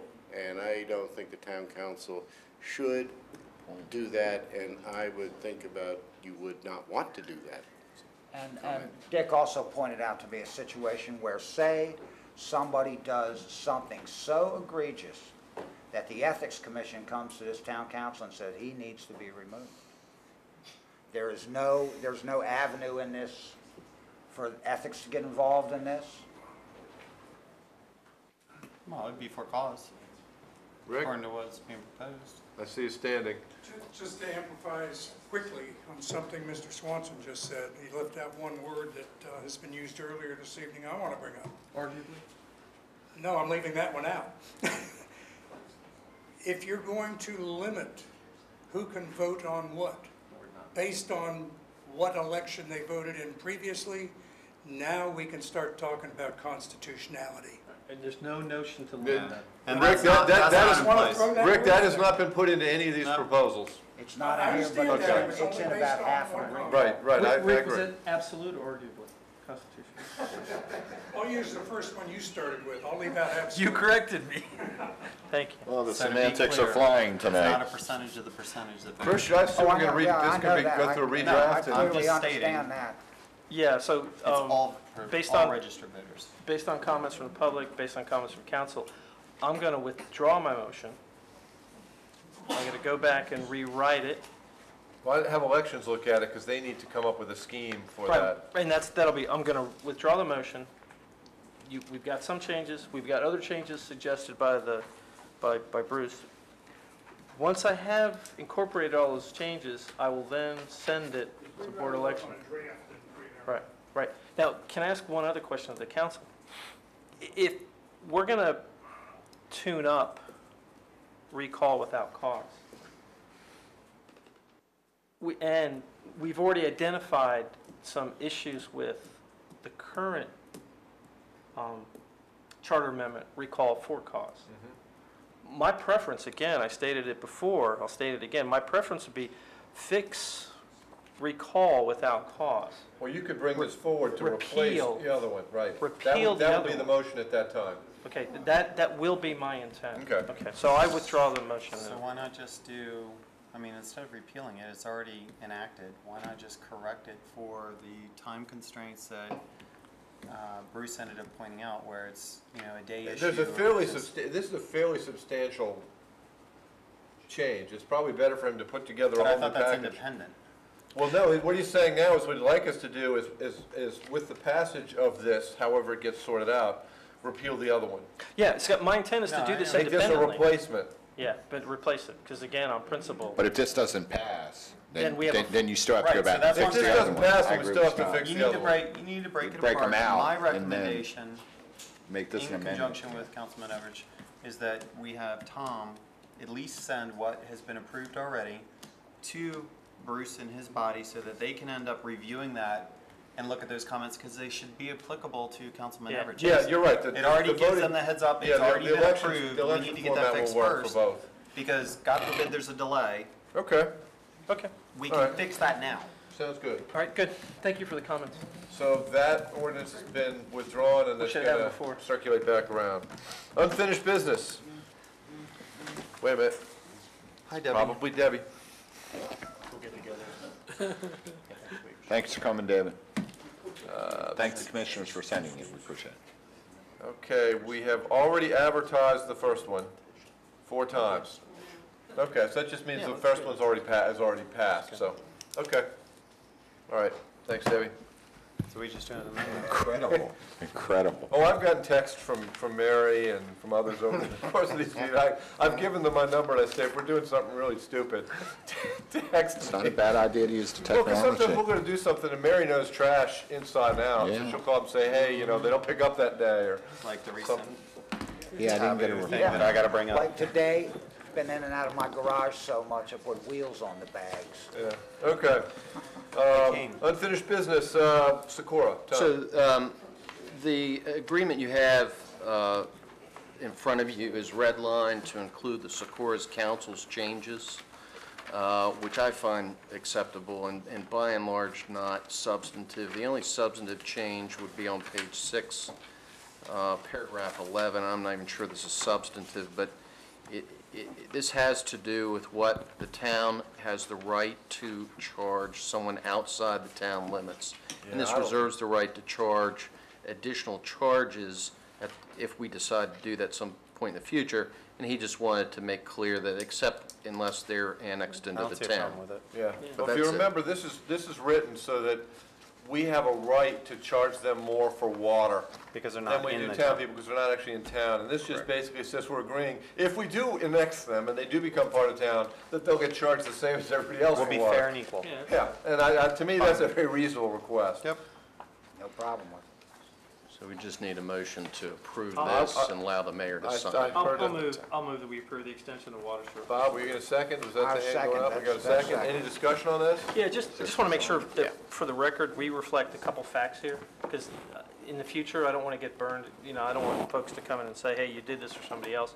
So first of all, for the record, the petitioner's paying all costs, all construction costs, they're paying connection fees, they're also paying all of our town attorney's fees. So this is not costing the taxpayers of the town anything. And it's the second thing I want for record to reflect is the town is being forced to do this. The town is not doing this on its, the MDE is forcing us to do this, provided we have sufficient water, which right now we do for one EDU. I just think it's important that. That's very good points to make. This is I- not an open door. You're gonna have to go to MD and have them Force us, to provided. do it. That we have Provided- available resources. Right. Yeah. If we don't, Any other discussion? No. All in favor, say aye. Aye. Any opposed? No, unanimous. Thank you. All right, now the big one, Tom, Shyman property. I see Larry out there. Okay, He's getting rid of. Is, we have closed with Mr. Shyman on the Shyman property for Rails to Trails. He has signed the deed. This is here just to vote on the acceptance of the deed, allow the mayor to sign his acceptance Let on me behalf think of the about town. So we can record it in the land records, and it I will move we officially be accept ours. the special warranty deed between the town and Shyman Properties LLC. I have a Second. second from Scott. Any discussion? thank you, Mr. All in favor, Shyman. say aye. Aye. Thank you, Mr. Shyman, and Thank you, Mr. Hushar. we got you a few more feet here you can work with. 2 more feet. Strategic financial plan update. Is that you, Chris? Yep, I got a couple slides. Sign that one too. Say that one, too? Sure. It's on bond. You can sit in Brian's lap. That way you feel like, his building is more justified. So, But he doesn't have like those fold-over blue things or anything. No, it's so 1960. Oh, yeah. recycling and our council. Yeah, I got our council. Yeah, real estate. Yeah. You used to see that all the time. Yeah. All right, second update on the strategic financial plan. Next slide. Oh, and again, for folks that hadn't seen this Dog and Pony Show, the reason why this all came about was the Community Center Task Force started asking lots of questions about, hey, we'd like to build a community center. And when it came time to say, well, we can afford it or can't afford it, there was no clear way to give them an answer, whether we could afford $700,000 to redo the Flatiron building or $3.2 million. There was no real way to do it. So I started digging through the budget, trying to come up with a way to understand how our budget process works, where our money is, and see if we can afford to do things. So, next slide. Usual disclaimer, it's my opinion, nobody else's. Oh, thanks. It was needed adjustment. Yeah, perfect. Next slide. Okay, so update number 2. The data calls are all finished. We have all the financial information together. I've held discussions with staff, and in talking to staff, trying to figure out how we present the information, we kind of changed directions a little bit. So we modified the direction we're going, and I'll explain that direction, and I'm kind of looking for a consensus from the council. Ultimately, it'll be a mayoral decision on how we move forward. Next slide. So just by review, the reason why we're doing this, right, we're trying to implement the goals of the master plan through the community infrastructure. The main goal of the plan is to map out, projects and gauge financial impacts. Right now, we have no real clear way of doing that all of us can sit down and understand. Next slide. This hasn't changed. Components, we're looking at long-term infrastructure projects, short-term infrastructure projects, and financial obligations forced on us. Rain tax is an example of a financial obligation that's forced on us. Again, this is all review, things we've covered before. Next slide. Priorities. You might categorize the things we have to do from a strategic financial plan into 2 priorities. Stuff we just got to do. We got to pave our roads and things like that. There's stuff secondary things, wish lists. Rails to Trails is one of those wish lists. Although some, of course, would say that it's a priority. Yeah. Yeah, right. But, you know, things like community center and other things, which I'll explain in a moment, those become kind of wish lists. Next slide. Okay. So, and again, you know, the end goal, again, just by review, this takes a look at, you know, the money equation to see if we can do what we'd like to do, okay? All right, next slide. What I've kind of discovered is, and what's important for everybody, especially on council, to understand is our budget really is four main components, all right? We have the general fund operating expenses. It keeps the lights on, keeps the police force in place, all right? All right, that's the amount of money it takes to run the town, operations and maintenance, so to speak. General fund, remember that. We have a general fund capital expenses. That's the important one. The general fund capital expenses, major and minor infrastructure projects. Really, everything I'll talk tonight falls into that category. So just remember that. That's a key critical piece. Now, the other two parts of our budget, water and sewer operating and water and sewer capital expenses. Water and sewer is a separate category, sits all by itself. It's self-sustaining. So what we charge for the water and sewer system is what pays for the operations and maintenance. It pays for the capital expenses. So when I start talking about strategic financial plan, these two funds really come off the table because water pays for itself. Water and sewer pays for itself. Next slide. Okay, so traditionally, there hasn't been any distinction in the general fund between stuff we gotta have and stuff that's desired. I mean, if you look at the way we've always done our budget, you'll see our general fund capital expenses, and you'll see everything in there. The entire kitchen sink is in there. Things like Center Street improvements, things like a parking deck, all sorts of things are in there. And that's kind of how we've always done the budget. Now, you know, year in and year out, as long as the budget remains in the black, and we're not going broke, we really haven't looked further out the 2, 3, 4, 5 years in that capital fund expenses to see if these things make sense. All right, so, and again, water and sewer, you know, it again sits by itself. Next slide. So, you know, statement. We have to continue to meet all the must-have in the capital funds, you know, expenses. We got to fix stuff before it breaks. We got to pave our roads. We got to comply with that rain tax. We got to replace vehicles.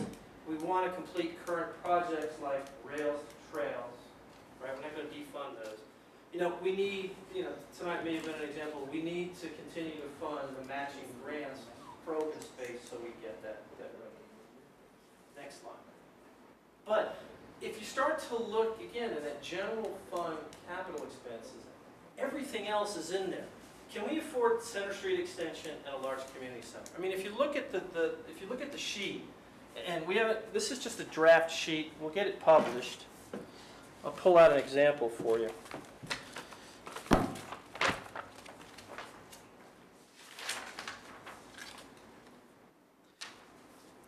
If I run out a few years, we've got a line item in here for a downtown parking garage. Well, okay. So if you look at currently the way our capital expenses are done, the general fund capital expenses, there's a downtown parking garage in there a couple of years out. Well, that drives the bottom line to our capital expense really red, really negative, you know, $2-3 million negative. Now the question becomes, do we want to do the downtown parking garage, or do perhaps we want to trade off and do a community center? Can we sequence funds over years for these different projects and make sure that our budget stays in the black? Our budget isn't currently organized like that. So, I mean, it's kind of one of the things that when I sat down with staff, looked at all the data, and again, asked the question, can we afford to do a community center? Can we afford to spend $3.2 million on a community center? Well, when you look at the capital fund expenses budget, we have all these projects in there that may or may not really happen. Center Street is an example. I mean, Center Street, that's an economic development push, meaning the completion of Center Street out to Route 27. Right? That's going to take a substantial amount of money. Well, do we sacrifice that for a parking garage? Do we sacrifice the parking garage for fixes to the intersection of Twin Arch and Route 27. I mean, how do we spend our money? So, next slide. So, kind of just reiterating what I said. If you look at the way our budget runs with all of the must-have and all of the desired projects, we're red every single year from capital expenses, all right, all the way out. Okay, so again, the way the budget's set up now, I cannot answer the folks, the Art Council folks, the Community Center Task Force, folks in our community who really want to do a community center. I can't answer, yeah, we can afford it, or no, we can't. So, let's try it. So, you know, right now, again, those trends show red. That either means you pull money from reserves, and we do have reserves, but we haven't decided how to spend them. We've got $10 or $11 million in reserves. We know we need to keep a certain percentage of funds in reserve, and previous slides I've explained the different accounting methods. But let's just say ballpark we have $8 million we could spend on projects. Again, how do we allocate that money smartly? We can increase revenue, which everybody knows is the code word for taxes, and I don't think anybody in this council is going to do that. I'm certainly not going to advocate for that. Or we can start to prioritize projects and just drop stuff that's not going to happen. Yes, Bill? Couple of questions. This approach assumes that all of the expenses are at pure cost of the town, as opposed to any possible consideration of creative funding mechanisms, Partnerships. private. I mean, there are some other potential ways to fund some projects. Not all. I would agree. I would absolutely agree. So right, the idea here would be, let's take an example. And again, I'm not saying we're doing community center. I'm not saying we're not. Let's just say we've run all these numbers. We've eliminated the parking garage because it's not going to happen. But we can afford, over the next 4 years, $250K, reaching $1 million for community center. As long as we can get a $1 million matching grant, then we can go ahead. So absolutely, that would be part of this process. Some assumptions on grants. The other possibility is that some of them could potentially be scalable. Yeah. Such as the community center. Yes. Yep. So that's a possibility. Right. Or perhaps some allocation of if the Flatiron building. Yes. Maybe we could afford to build a large shell of redo the Flatiron building, and then we don't have the funds to complete it for a specific purpose until we get a grant or something like that. Yeah, those possibilities certainly exist, but I've been struggling working with staff to try to come up with a method to display the information so we can start to make those decisions and those trade-offs. The last comment is that, especially with regard to downtown revitalization and downtown development, because that is an economic development opportunity, there's the upside for increased tax revenue if any of those plans, carefully conceived and implemented, are successful. It may not be overnight, but there's the opportunity, a very important strategic opportunity to increase our tax revenue through that kind of internal growth, as opposed to purely additional tax increases on existing residents. Right. Yeah, absolutely. And that's very, very important. Right.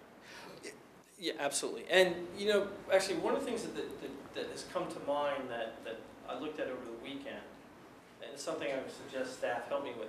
If you look at the town of Berlin out in Ocean City, I mean, the town of Berlin for many years really was not thriving. And with, you know, years ago when they redid the Atlantic Hotel and then all the other business went in, it's doing very, very well. I mean, if they did it, I think we could do it as well. So, yeah, maybe there's opportunities, or maybe we want to consider public-private partnerships as well. Again, I don't know, these are just ideas and concepts, but unless we have a good idea of how much, frankly, how much cash we have to work with, and we've been sitting on the reserves for as long as I've been associated with council, 5, 6 years, maybe longer, since I've been on planning, and we have no plan, no method, no thought to how we're going to use that money. We should use it to the benefit of this community. So, but I don't yet know how to do that. So, very, very good points. And please jump in if anybody else. Well, I was going to wait till your presentation was complete. Okay. A few comments. Next slide. Okay, not suggesting raising taxes. No one's suggesting we raise taxes. Kind of what I just said. We create a realistic baseline and separate the must-have and the desired. We start whacking away until we get the numbers to black. Or, as the chairman of the planning commission suggests, we whack away, but we identify opportunities that, yeah, we could afford if, we kick in half and we can get a grant for half or something to that effect. Next slide.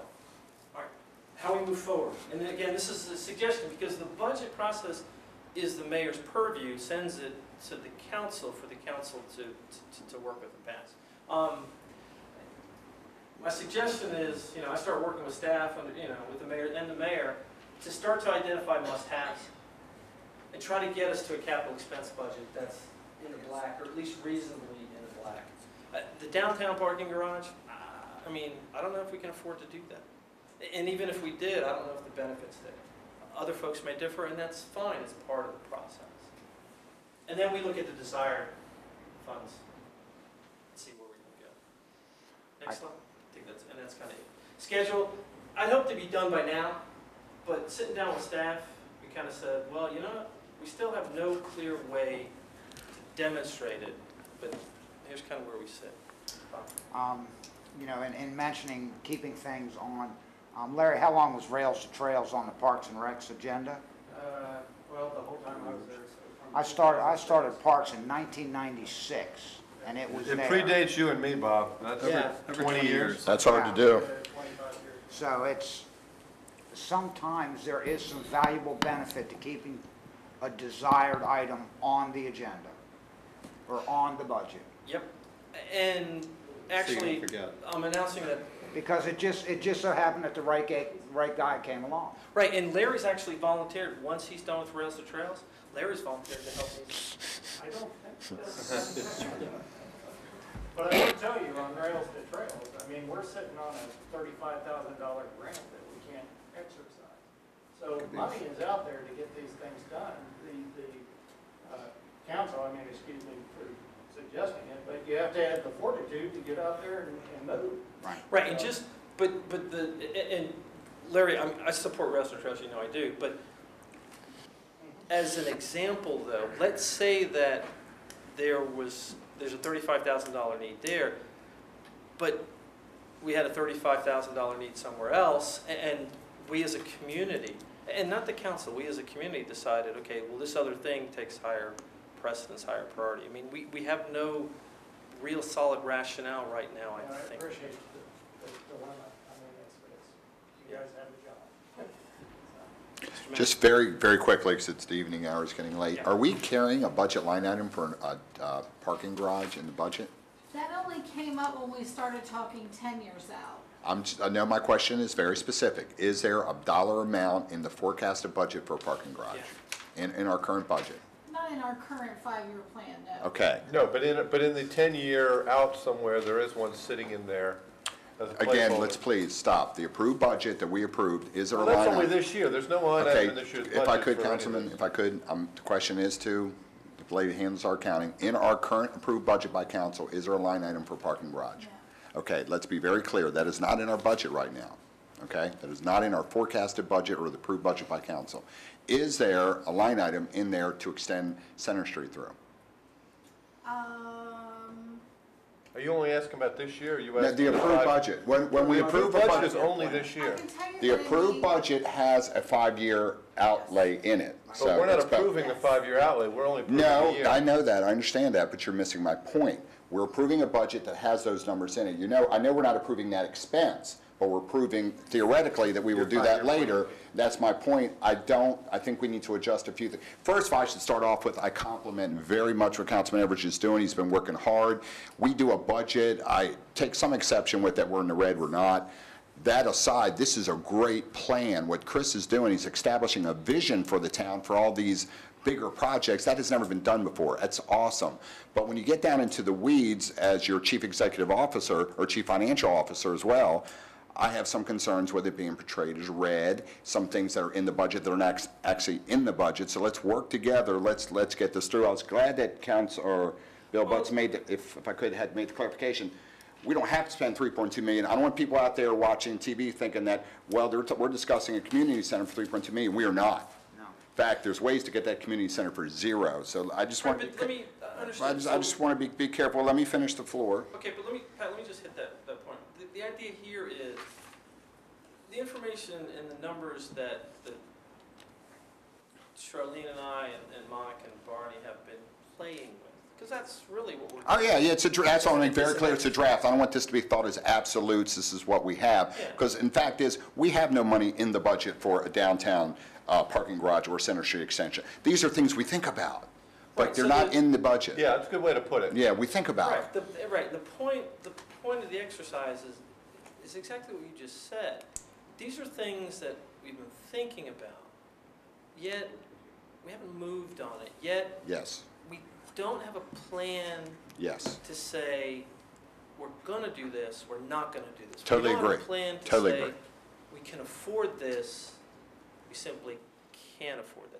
It's an Chris, exercise. you're on the right track. I just, as your CFO, I had to make some Sure. quick clarifications, make myself feel comfortable, and people out there just to clarify. You're on the right track. We need a vision. You're bringing us that. Thank you. You're doing a great job. And once again, those items like rails to trails that stay on the agendas for years and years and years and never get acted on, and then the right guy comes along, and all of a sudden stuff starts happening.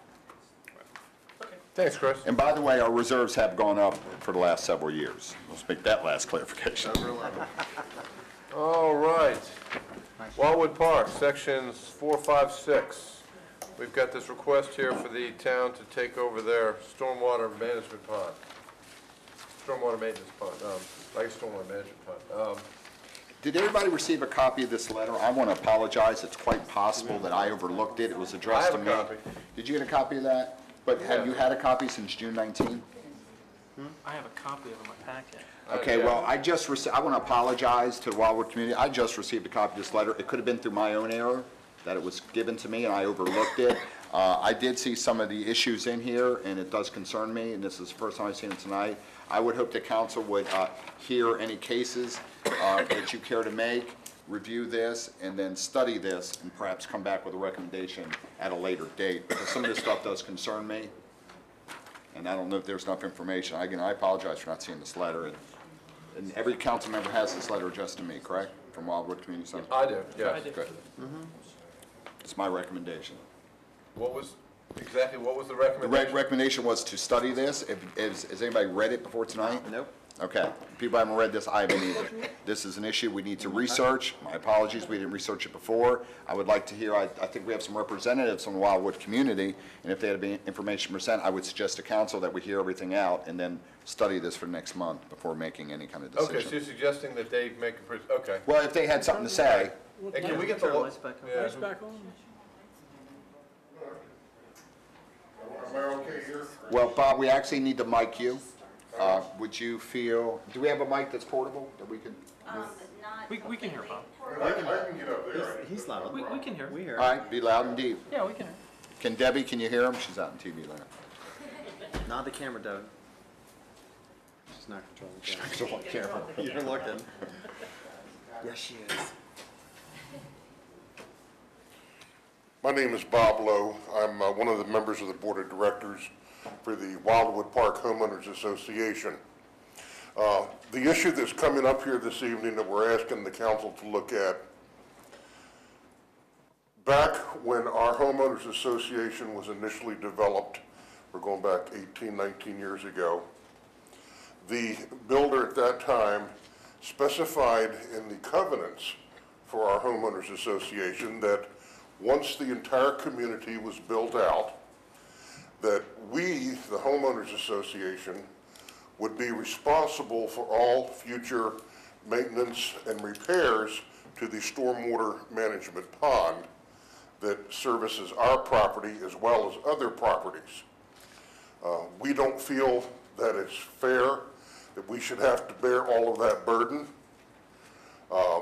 Lorien Nursing Home, their property feeds into it. There are homes along Park Avenue. The runoff from their properties all feed into it. So we're going to be stuck with the cost of having to maintain it. Now, this is not a huge sum of money. Most maintenance for this management of the stormwater management pond involves spraying for pesticides during the summer months for mosquitoes, and also for cutting the grass and maintaining the general condition of the property. Now, I should add at this point that once the community is built out, the stormwater management pond will be turned over to Carroll County. It becomes their property in fee simple. And they determine what regulations and requirements that this stormwater management pond has to meet, but they don't put any monies out to support it. It's just, hey, it's our property, you get to maintain it. So we don't feel that that's right. We feel like we're being dumped on here because of that. The other issue, at one end of the stormwater management pond, there's a concrete structure that's referred to as a weir. And that weir is what controls the flow of water in and out of the pond. This particular pond is what they call a wet pond, so there's always water there. At some point in the future, and granted, hopefully it'll be many, many years down the road, that weir will have to have repairs or replacement done to it. Also, approximately every 20 years, and this is depending on how much stormwater flows into the stormwater management pond and how much sediment is picked up along the way, that pond will have to be dredged out. And those are cost items that are pretty big ticket if that has, when that time comes and that has to be done. So that's the situation we're in. We're asking the town to help us out here and see if they can take and come up with the monies to maintain this pond or work out some other amicable agreement. Pat? And again, as I suggested, I would ask that council task me or let us do a study, let Barney do a study of some of the issues that were mentioned, about some of the runoff, look at the Public Works Agreement, look at future maintenance, and maybe we can get a staff recommendation by the next month's council meeting, with you heading that up. That's what I would suggest. Thank you, Bob, for coming out. Just a question, what does it cost you all to maintain it now? Right now, it's not costing us anything because the builder, Berger Berman, is still responsible for the maintenance of the property. At this point in time, the stormwater management pond is still under his authority, and he has a bond actually in place to make sure that he completes it and brings it up to code before the county will accept it. Sure. Okay. Now, something else that I know, because I think another pond you're talking about, this would require is the town obtaining easements over the properties to access this. So some of your homeowners are likely to have to, you know. Yeah, there is already an access to this property between two of the homes on the property. Okay. And we would obviously have to take over whatever that easement is, if we were to do Right. this. I don't know, okay. Right, yeah. Well, I guess Barney would probably have to come up with some kind of pricing vis-a-vis, I mean, we don't have a clue what we're Sure. talking about. We don't know the Public Works Agreement, we don't know anything at this point. And is it Okay. typical for the county to take these things over, Barney? Do you know? No, I don't remember ever hearing about the county I taking mean, one. typically it's listed in the plat, who this belongs to. They usually say HOA. And I don't think this is to be dedicated to the county or to the town. I think it becomes the It's HOA HOA's. property, Yeah. yeah. But is that common? I mean, Yeah. it's gonna be whatever's in the Public Works Agreement. In Summit Ridge, we don't take care of our stormwater management pond, we have at least two, three. Right. We have three. Single-family home communities, it's normal It's for the town to take the. For the town to take it, but in a multifamily dwelling, there are some differences. We Okay. typically do not. Well, we're gonna research this thoroughly, and then town council will be able to make a, Okay, I can add to what Barney said. Throughout Carroll County, there are these stormwater management ponds everywhere. The ones that are on commercial property, the commercial business that owns that property is responsible for it. I understand that there are one or two stormwater management ponds that are owned both by commercial and residential. And in that case, they default to the commercial entity to take care of the cost. Okay. There is a provision, just so you'll know, in our town code that sets forth a procedure by which 60% of the let me back that up. 60% of the owners of the properties served by the stormwater management facilities can request that the town take over maintenance of the stormwater management. I think Councilman Everidge is going to give you that section. Okay. That's You true, all may because they're want to take giving a up look a at that. property right, and so the whole organization would have to go through a formal petition like we're trying to do with Townview. Right. To get them to give up their property. You could have it come back. Okay. That's what it sounds like. Could, You have no problem getting those votes. if Lorien flows into that area, can you compel them? Is there a means or mechanism? I think that's a good point. I That's think, also- I think Barney ought to evaluate Is that. there a means or mechanism to compel them? Yeah, good point. Well, it That's says in why the I was letter, kind not- of shocked to read not- this. You see the letter? But we need to verify it Well, as but from a well. legal perspective, yeah, that's not a legal document. From It's a all, legal show me perspective, in public works agreements. This is can we all laid compel out. them? Yeah, well, I guess, I think obviously staff's gonna have to do all the Yep. research in the background on this, Yep. and come back to us and give us some clues. Yep. Thank you very much for bringing Thank this you, Bob. forward. Sure thing. Always good to see you. Yeah, the town code's online, so Okay. that section addresses that. All righty, fine. Thank you very much. Bob, who else is with you from Wildwood Park? I'm sorry? Who else is with you? Board of Oh, Director members? my good buddy Gene. Gene, okay, hi, Gene. Thanks for joining us tonight. As long as you didn't All bring righty. John Weaver. Thank goodness. All right. Next up, recommendation for B&OC 2095 Restoration Service Project. That's me, Peter. All right.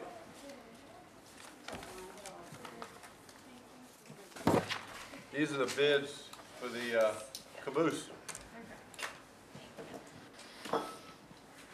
Getting situated. Quickly, it's late. Okay, I'm sorry. This is the recommendation for the, town staff is seeking council approval to award the B&OC 2095 Restoration Service Project to the bid that is in the best interest for Mount Airy.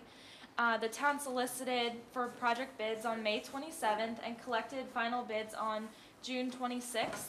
Although 3 caboose restoration companies received information on the project and were interested, only 1 bid was received on this project from the B&O Museum, a reputable company that's already established a relationship with the town and with the Mount Airy Community Fund.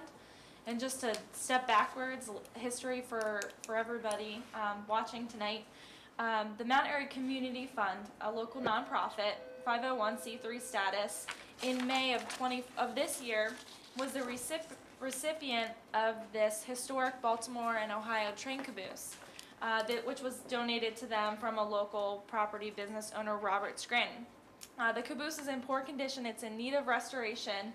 And currently, this community fund is spearheading a fundraising effort out at Watkins Park, is where the caboose is located currently. And they've already raised $4,400, and you can keep track of their fundraising at their website also.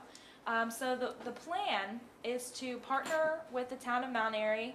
The Mount Airy Community Fund would donate the caboose to the town after fundraising and the restoration has been finalized, but the town at that point would decide whether to lease the caboose back to a nonprofit like the Mount Airy Community Fund, or a different nonprofit, whether it be the Lions Club if they had an interest, or the Mount Airy Main Street Association. They can decide in the future on that. And the final location plan for this train caboose right now is on Robert Scranton's property, just behind the parking lot at 2 North Main Street, which is next to Ben Goo's Gift and Collectibles shop. So right along the rail trail corridor. So to fund the project, the town has actually budgeted this year for this train caboose, $94,800 for the restoration.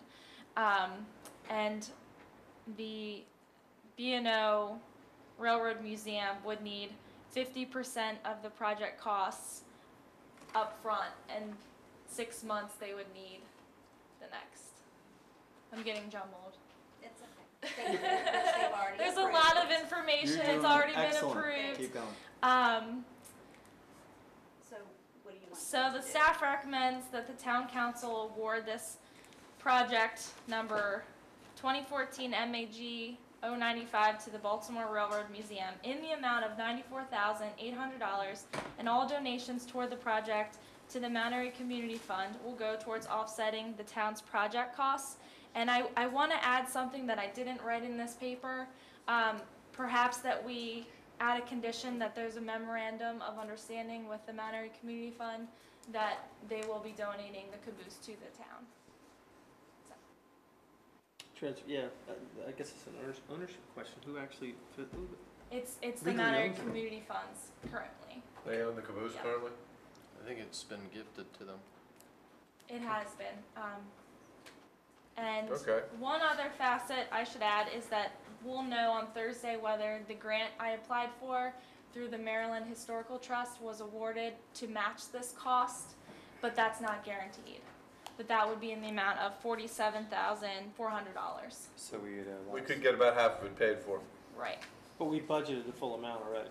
right. Right, so we have the full amount budgeted, but I do agree that we need to structure this to make sure that they, you know, we get control of the caboose back for restoring it. The town owns the caboose as opposed to the Okay. community center. Larry, is that okay? You want me to speak for it? Are you okay with that? Yeah. Or we're asking about ownership Well, of the the issue caboose. is over ownership of the caboose.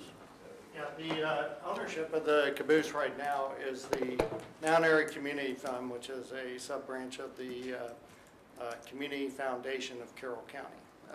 So yes, basically Diane Martin is the closest thing that we can point to as a person. The understanding and the reason for that was so that the donator of the caboose and Digging and Rigging could get their tax breaks for donating to a nonprofit. At the end of the restoration, the caboose will be turned over to the town. It's up to the town what they want to do with it. They can lease it back to a nonprofit, any of them. Okay, they could hold on to it and say, this is our visitor center, and they could put Heather and Melissa in it and use it as their office. So at that point, whatever the town wants to do with it is fine. The only reason why it's under the nonprofit now is so that we can apply for other grants, like Diane Martin's applied for the daily grant, which hopefully would bring in about $15,000. Melissa's grant that, what's the name of the organization that you applied It's to? the Maryland Historical Trust, Okay. called the Maryland Heritage Areas Authority Grant, Okay, Yeah. which should be awarded by the end of by this week. Thursday. Yeah, so we're gonna know if we have that grant or not.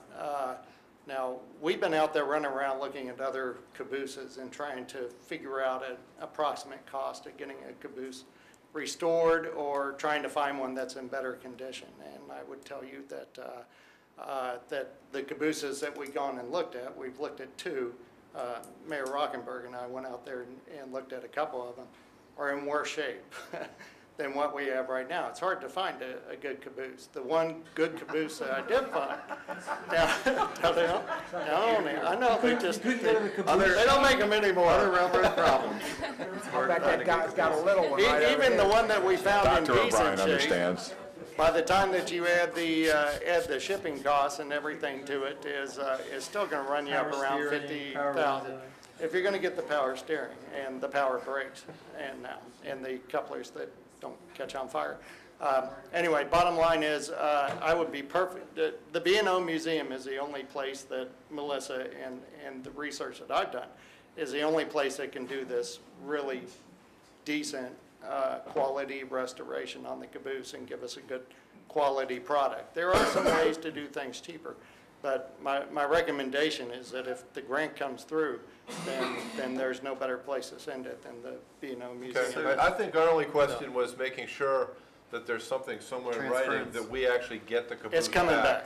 Right, but we're just not. If you need to put it in writing, Diane, be more than happy. I think to we're do just that. saying an MOU that. We're just if we saying can't that, put you know- money, when it's restored, it comes. Yeah, it comes back to you, no doubt. I will move, okay, I'm gonna move that we accept this memorandum for this restoration service project 2014-MA-G-095. I'll second it, Peter. Provided, Scott's already seconded it. Provided that Tom come up with, you know, a very simple MOU I mean, it's to a assure win-win. that We've when this is already done, budgeted the the full caboose comes back to Right, the that town the town of Mount Airy owns it at the end of the process. at the end of the process. Discussion?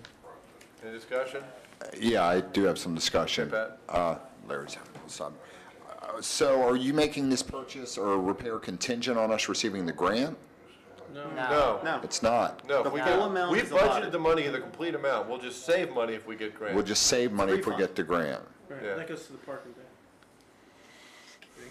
It's okay. All right. we've I just already budgeted- wondering if it was contingent on the grant or No, not. we've already budgeted full amount. We just won't spend that money So- if the grant money comes in. You can make an amendment and I'll still second it. Larry, can I ask a That's question? what it is. It's not covered. And I'm sorry, I had an opportunity to thoroughly review this repair, the $90,000 estimate. I've not done so. I've asked Jack Raines, a local train expert in town, to go out and take a look. I did not receive that feedback. $90,000 is a lot of money. Have you thoroughly reviewed the extent of the work they're going to do? I mean, is this all absolutely necessary in your opinion? And you've worked this for many years. That's why I look to you for counsel on this. Well, Councilman Evers can tell you, I always draw things down to a Cadillac plan and a Pinto plan. And, Okay. no doubt the B&O Museum is a Cadillac plan. The good deal with it is that they're going to physically pull the roof off of this caboose, go in, fix all the dry rot, and we're going to get a good, solid caboose back that is going to be good for a long That's probably a duration. point. It's going to be good for a long time. And other people were given the opportunity to bid, and they did not. That is true. That concerns me. Okay, so that's now- good. You've yeah. answered my concerns. Okay. Thank you. All right, we've got a motion on the table in a second. All in favor, say aye. Aye. It's unanimous. All right, that moves us into mayor and council reports. We got a mayor's report and some appointments. Do you release some bonding Got and some the more. street sweeper? Because, I know. Okay, Take guys. care of You my. got the wrong agenda. No, I'm using the one that I was told. Brian's tired of pushing a broom down Main Street. You use them. See, I'm looking out for Brian. His broom is worn out. Is this broom sweeper, or this street sweeper, is he part-time or full-time? This street sweeper, is it part-time or full-time? He doesn't know the history on that. Okay. He cuts the grass. It's an automatic. He cuts the grass the other time. So, street sweeper. Okay, now here's the two agendas that I have. Got Bonnie next. One of them says revised 7/2/2014. Okay. That's the one you should be Flip it over. using. Gotcha. There you go. Oh, I don't have that on my. I'm what I'm saying. Pick the one that gets us I out. just learned that tonight. As we go through, if I miss one, let me know, because it's obviously somewhere these agendas got some. Oh, I see it on this one, but it's not on this one. Don't use your scribbly note one. Release and bonding on Backacre. Well, this was the earlier scribbly All one. right, let's get over this. I have to go home this evening. I assume that this is a standard Sorry. release and bonding. What was the, It is in front of you. what was the amount that we're releasing in the bonding? Here we, oh, wait a minute, I got it. I've got it. 13,641.20 is the recommended amount, and that is the requested amount. I will move we release as recommended. We got a second? Any discussion? All in favor, say aye. Aye. Done. Okay, And then we've got this- Mary, you can sign all this. We've got the street sweeper award.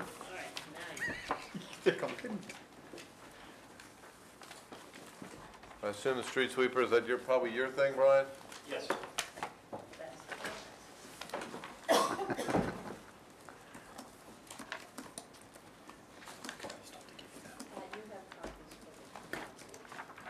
Do you have Pat, another she says copy you paper have for copies that? for the town Let me council. look while you're Oh, signing. yeah. I don't, Brian, just give us the quick summary, the Reader's Digest condensed version. It's an already budgeted item. Yes, the original street sweeper that we had, There's only a couple here. just will not perform anymore. It's not worth putting the money in to get it going.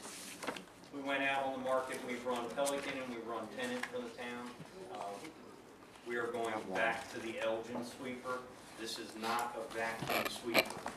This is strictly conveyor belt only. There you go, there you go. The reason why I went with that, maintenance. When you run the vac system, the money to keep that thing on the road is astronomical. It goes conveyor belt, it's perfect for the leaves and the rock debris that we have around town. City of Baltimore just purchased 3 of these. It's a great product. They definitely built it by the KISS principle, and we definitely like that here. Thank you. So, I'm asking to get awarded. We're piggybacking with Baltimore City. They just put the bid package out and everything. It was awarded back in November of last year. The company said they would still honor that price.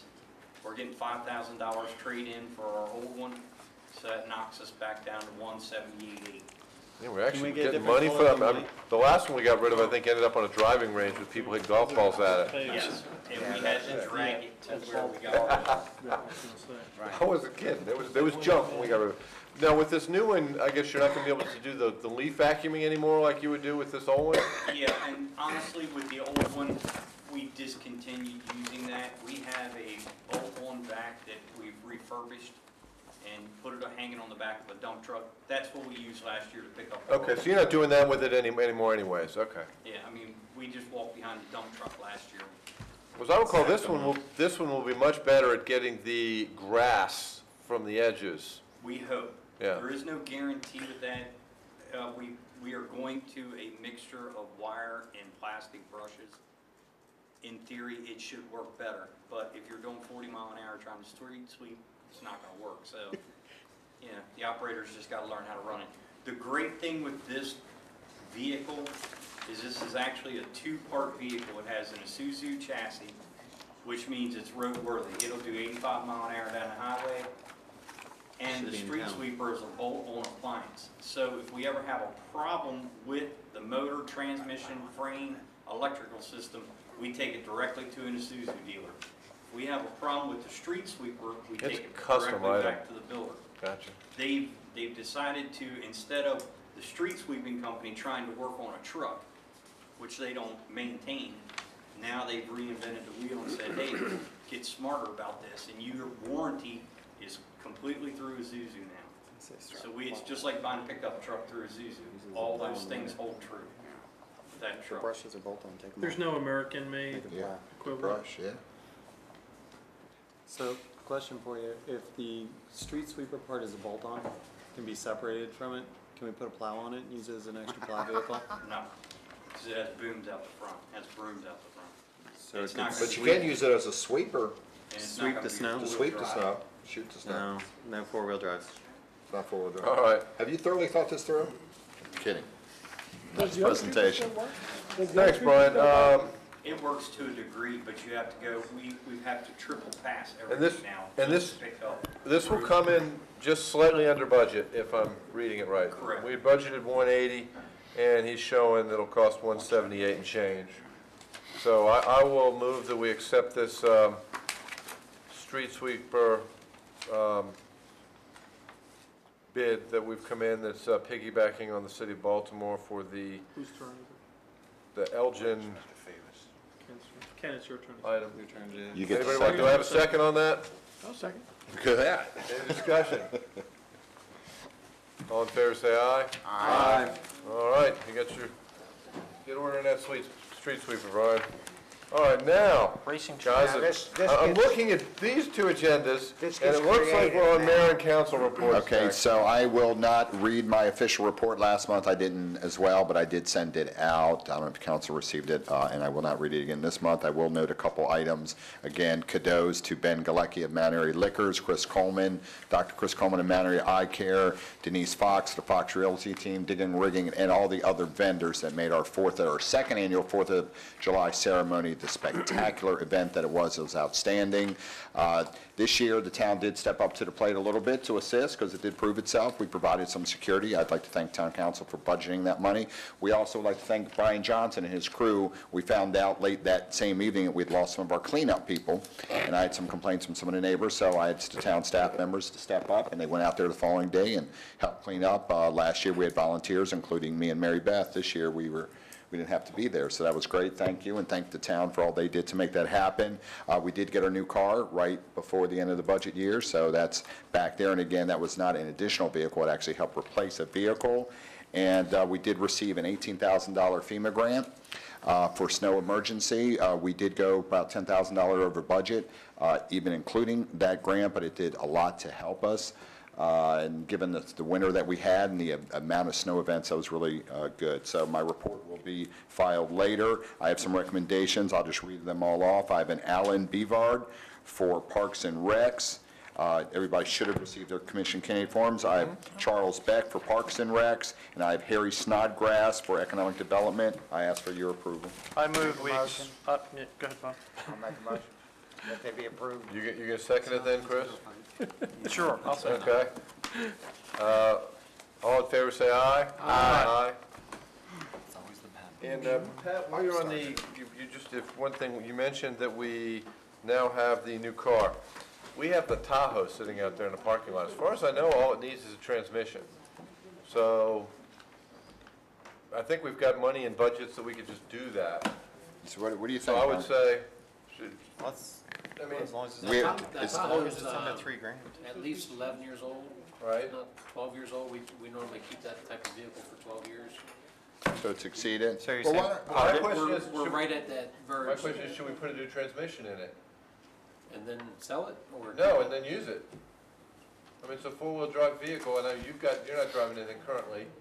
And, I mean, we could, I know the state police, Well, I sometimes think this it's a year good, we're looking why for don't, four-wheel well, drive just vehicles. actually, state police had to borrow it. yeah, so I Well, just. why don't we look at that? That's a good point. Let's evaluate it. Yeah, I have not evaluated, I'm not I gonna, think I it's hope, solid otherwise. well, I don't wanna sit here and discuss it tonight, I mean, that's kind of a thing you wanna look at, discuss, see what the resale Right. value is. But let's look Well, at it. my understanding is it's a solid vehicle other than the Paint it brown transmission, and and we tan. replace Put some transmissions lights in the on it. vehicles fairly often. Okay. So- I'll take a good hard look at that and let you guys You know, know. it's just sitting out there. Good point. So just bringing it up while Oh, yeah. you were mentioning it, I was Oh, yeah, thinking about it. good point. Barney, let's All right. talk about that. Pros and cons. Sanitation, and the Arts Council. So we're gonna kind of split it. Yeah, I'm we've gonna- got, this needs to be looked at. So I'm gonna do sanitation recycling. Councilman King will handle art council. So for sanitation recycling, we did not have a meeting in June. Our next meeting is actually July 16th here at Town Hall at 7 p.m. One point to note for recycling recently, I'm sure everybody noticed the lawn bags weren't picked up on Saturday like they were supposed to be. Our provider had their truck break down. They notified us late that they had to get it fixed. They're rectifying the situation now. They've been in touch with town staff as well as the mayor. I've gotten feedback from them as well. They're going around through the communities now, trying to pick it up as fast as they can with they guaranteed us no later than by Wednesday. So some of the people that have already contacted me sent me emails saying that they got it today. So just make sure it's out and they'll get it by Wednesday. The other thing, just a small point leading into Parks and Rec. I don't know if I did this last time or not, but I'm gonna do it again. I wanted to thank Ace Hardware for donation of a post hole digger to the Rails to Trails effort. They stepped up and just gave it to the town so that we could dig holes working on the trail. So I just want to tell them thank you. And that concludes my report for sanitation recycling. Councilman King? Arts? No, go ahead, I'll get all mine together. Okay. So he'll do arts at his time. Okay. Parks. Parks and Rec beautification. All right, first I'll start on beautification. Beautification has finished their project, which is signs for the parks. Nice. This is the basic new format of the signs that are going to be going in the parks. I think the Watkins Park one is budgeted for this upcoming year, so you should see that one going in soon. But this will kind of be the new format as best you can see it for what signs will look like. They had nice big ones when they were looking at them. I just had this little printout. But that'll look nice. Some nice standard signs in our parks will look nice, so I appreciate beautification getting to work on that. Camp night is coming up on 8/9 in Watkins Park. Everybody be there. What's the movie? What, yes? Despicable Me. I have that here, yes, for Camden. And then on the 2nd of August, I think we have the War Wagon showing. Yeah, John Wayne, Kirk Douglas, the War Wagon, that's a good one. So that one's going to be showing. So those are events that are going on. The other big issue, of course, we have just tonight purchased the Shyman property. So that's another piece in our Rails to Trails puzzle. We also saw a presentation at the Parks meeting on the ideas behind energy production in Windy Ridge Park. A group that, does some stuff relating to windmills and those kinds of things and solar. Came and discussed with us some ideas for Windy Ridge Park and It's the same group, it's the same group that came and talked to us. The same group that at came to you guys, EDC. I think I'm planning. Did they set up that test that they were supposed to set up? No, no. Okay, that's an answer. Yeah. That's one I hear far too often, too. Yeah, there was some issues about now having to permit the pole that they raise it on, and they were trying to work through those issues. They have to get a permit from, I think, Frederick County To stick it on a pole? to stick the anemometer on a pole, because it's up in the air a gazillion feet. There's no sign on it, right? That's, No, it's just a, just kidding. okay. Tell them to put a political sign It's on the it. Frederick side, so it's from Lane. It's relatively high, and they, but Or they. Jan Gardner, in the interest of fairness. Frederick County is requiring a permit. Right, see Frederick. Okay. I can come up with a side ordinance. Well, and next Parks meeting will be on July 17th. That's the third Thursday of the month. Larry, do you know when next beautification is? I haven't. I thought that was the last Monday of the, I'm not 100%. Okay. Oh, no, it's the something Tuesday. It's a Tuesday. It's a something Tuesday? Okay, so same week as Parks, because guys, I'm the new liaison on this one, so. So it'll be the third Tuesday for beautification, and that's beautification Parks. Planning, EDC. You want to go first? No. You go first with planning, and then I'll go with EDC and water and all this other stuff. Okay. Master plan update, it's imminent. It's going to be turned over to the council very shortly. We're just kind of waiting to complete the maps. Once it's turned over to the council, we have, how many days to finish it? 60 days. 60, and that includes the public hearings, correct? That is correct. All right, so should we start looking at setting dates for public hearings? Debbie, call in. I would, Would you rather wait? I would rather Wait. wait until I have the maps in hand Okay. and be able to give you a definitive date where I will be Got it. giving you the physical document. Okay, all right, so that's just a, kind of a fair warning to us that that's on its way relatively soon, and that's the culmination of how many years worth of work? Years worth of work. A gazillion. Yeah, yeah, okay. All right, recent site plans were approved, Mount Airy Eye Care, Jiffy Lube, and Century Business Park. And FYI for everybody, the storage locker folks over at Twin Arch came to the Planning Commission, and already they're starting to run into problems about traffic. So just the same issue we had with, I think, Pank and their property, about the traffic burden that's been placed on Twin Arch and 27. That's going to pop up when they start looking at site plans and things for the storage locker facility. So development in that back area is now going to run into problems because of traffic flows. Yeah, for failing. So that's going to affect some of our economic development back in that area, something to be very aware of. There's a road that's supposed to cut back through and come around. Century Drive's supposed to eventually cut back through, so I hope that's taken into consideration.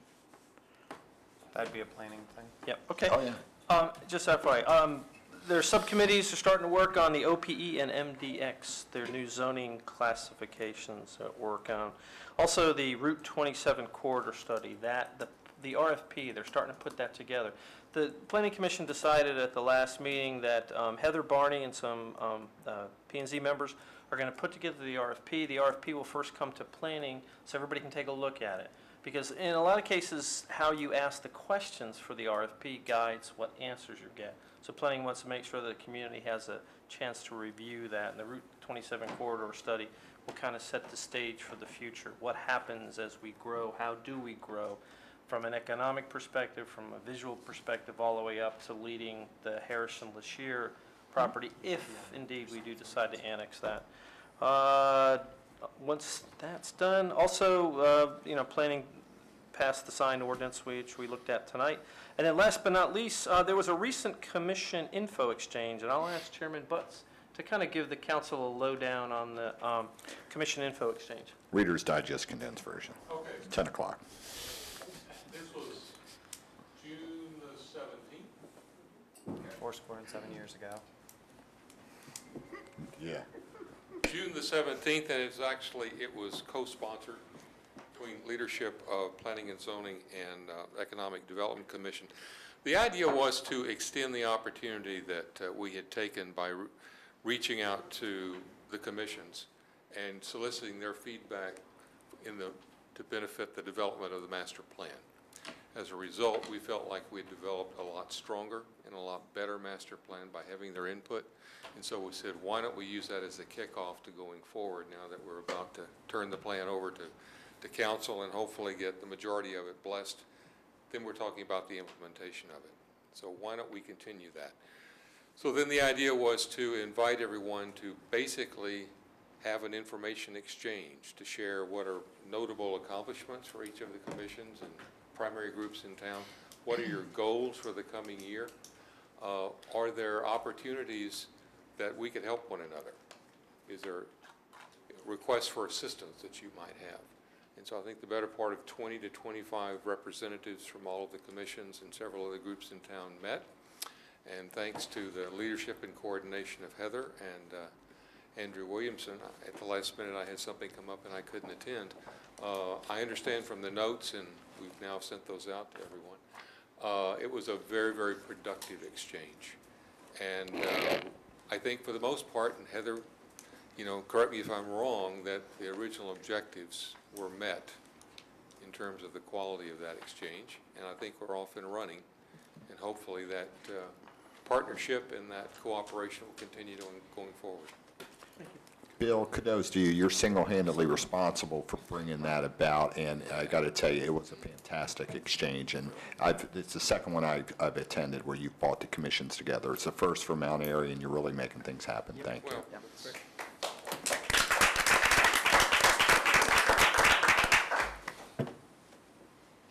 Am I next? Yes, sir. Well, I see CDC Art street- Council.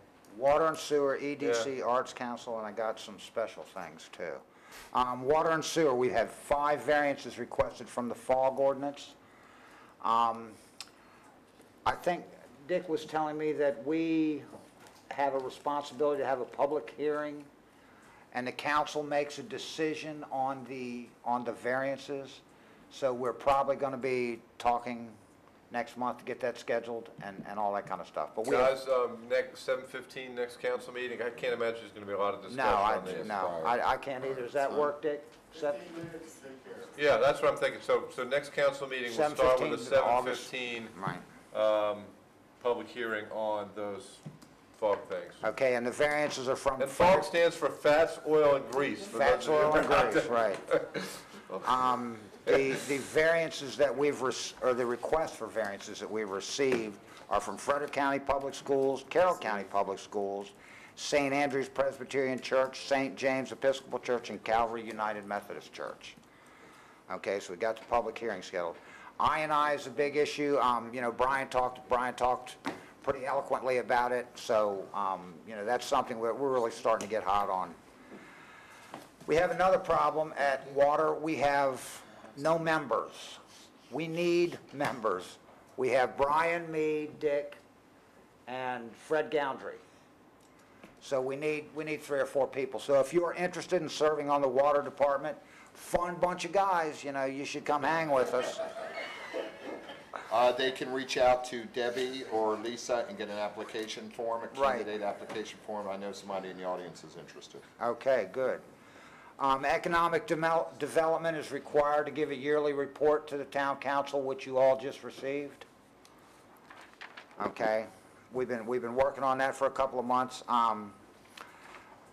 We're beginning to look at state and county programs that can actually offer us some guidance to startups and existing businesses that are having issues. Let's see, and our next meeting is on August the 27th.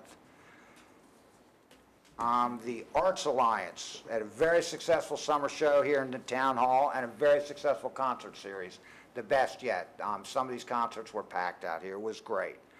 They have an August the 3rd fundraiser at Lorienzo's.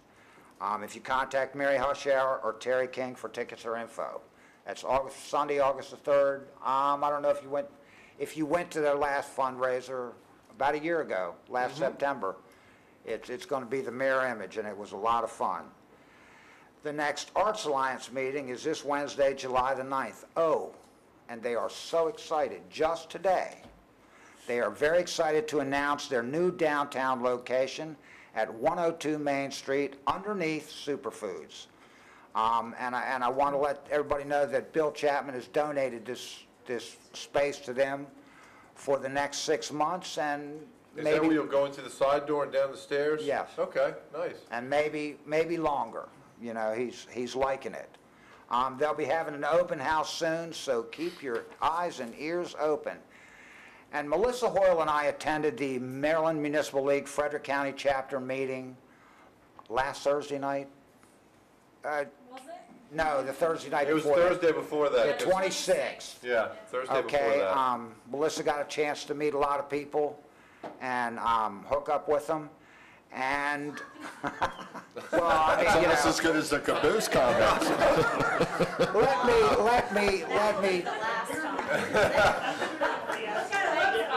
Well, it wasn't that kind of hookup, but you know, she met a lot of people from other Frederick County municipalities where she really doesn't have any experience with meeting these people. She knows a lot of the Carroll County people, so she's looking for people to network and do the same. But anyway, after much negotiation, she was able to get us a POS grant for $24,904.80, which is 90% of what it's going to cost. Which is 90% of what the project costs. We have to pay 10%, but you know, she worked real hard to get that to us. Huh? I think it's only 5, isn't it? No, I think it's 90%. 90%, Melissa? Yep. Yeah, and there was a lot of negotiations. There was about $385,000 that was available to all the municipalities in Frederick County, and there was, I think, $575,000 in requests. The city of Frederick, they just backed off and pretty much allowed it. They dropped $200,000 out of their requests immediately. You know, Randy said it's been a good year. And then that's kind of the way it works. We had to drop out some of our requests. We had the signs for 2 of the signs that was about $3,000 a piece, I think. And we had to drop those requests because everybody was sitting and looking at Mount Airy, you know, your turn. And Melissa said, well, okay, let's drop it. So we dropped it. So we're going to have new basketball courts at Prospect Park. East-west. East-West Park, I'm sorry. Watkins being torn up right now. Huh? Watkins is being torn up now, right? Yeah, but I Tennis think court. that's a budgeted item. Yeah. And ladies and gentlemen, that is my report. Yay. Streets and roads. Streets and Roads didn't have a meeting last month. Hopefully we'll have one this month. That's why I've been talking to them about having one this month. Water and sewer. Water and sewer, we already did. No, we already did that. Sorry, guys, I'm used to. We're gonna have to reline. Everybody's, no, for me too, everybody's in a different seat. So I mean, everybody's in a different commission, so I used to know exactly. Okay, who is Community Center Task Force? That's me. that you, Chris? Oh, Okay. yeah. They had an informal meeting last month due to some scheduling conflicts. Just a suggestion to the council, if you're okay with it. Ms. Felder from the Learning Center, who gave us that unsolicited proposal for a teen center, if council's okay with it, it's a stretch for the Community Center Task Force, but I want to bring it back and just let them look at it, because some of the folks there, in particular Mary Beth Roush, is sort of our expert on all things teen center. And that need and discussion for a teen center has come up. Ms. Felder attended the Community Center Task Force meetings.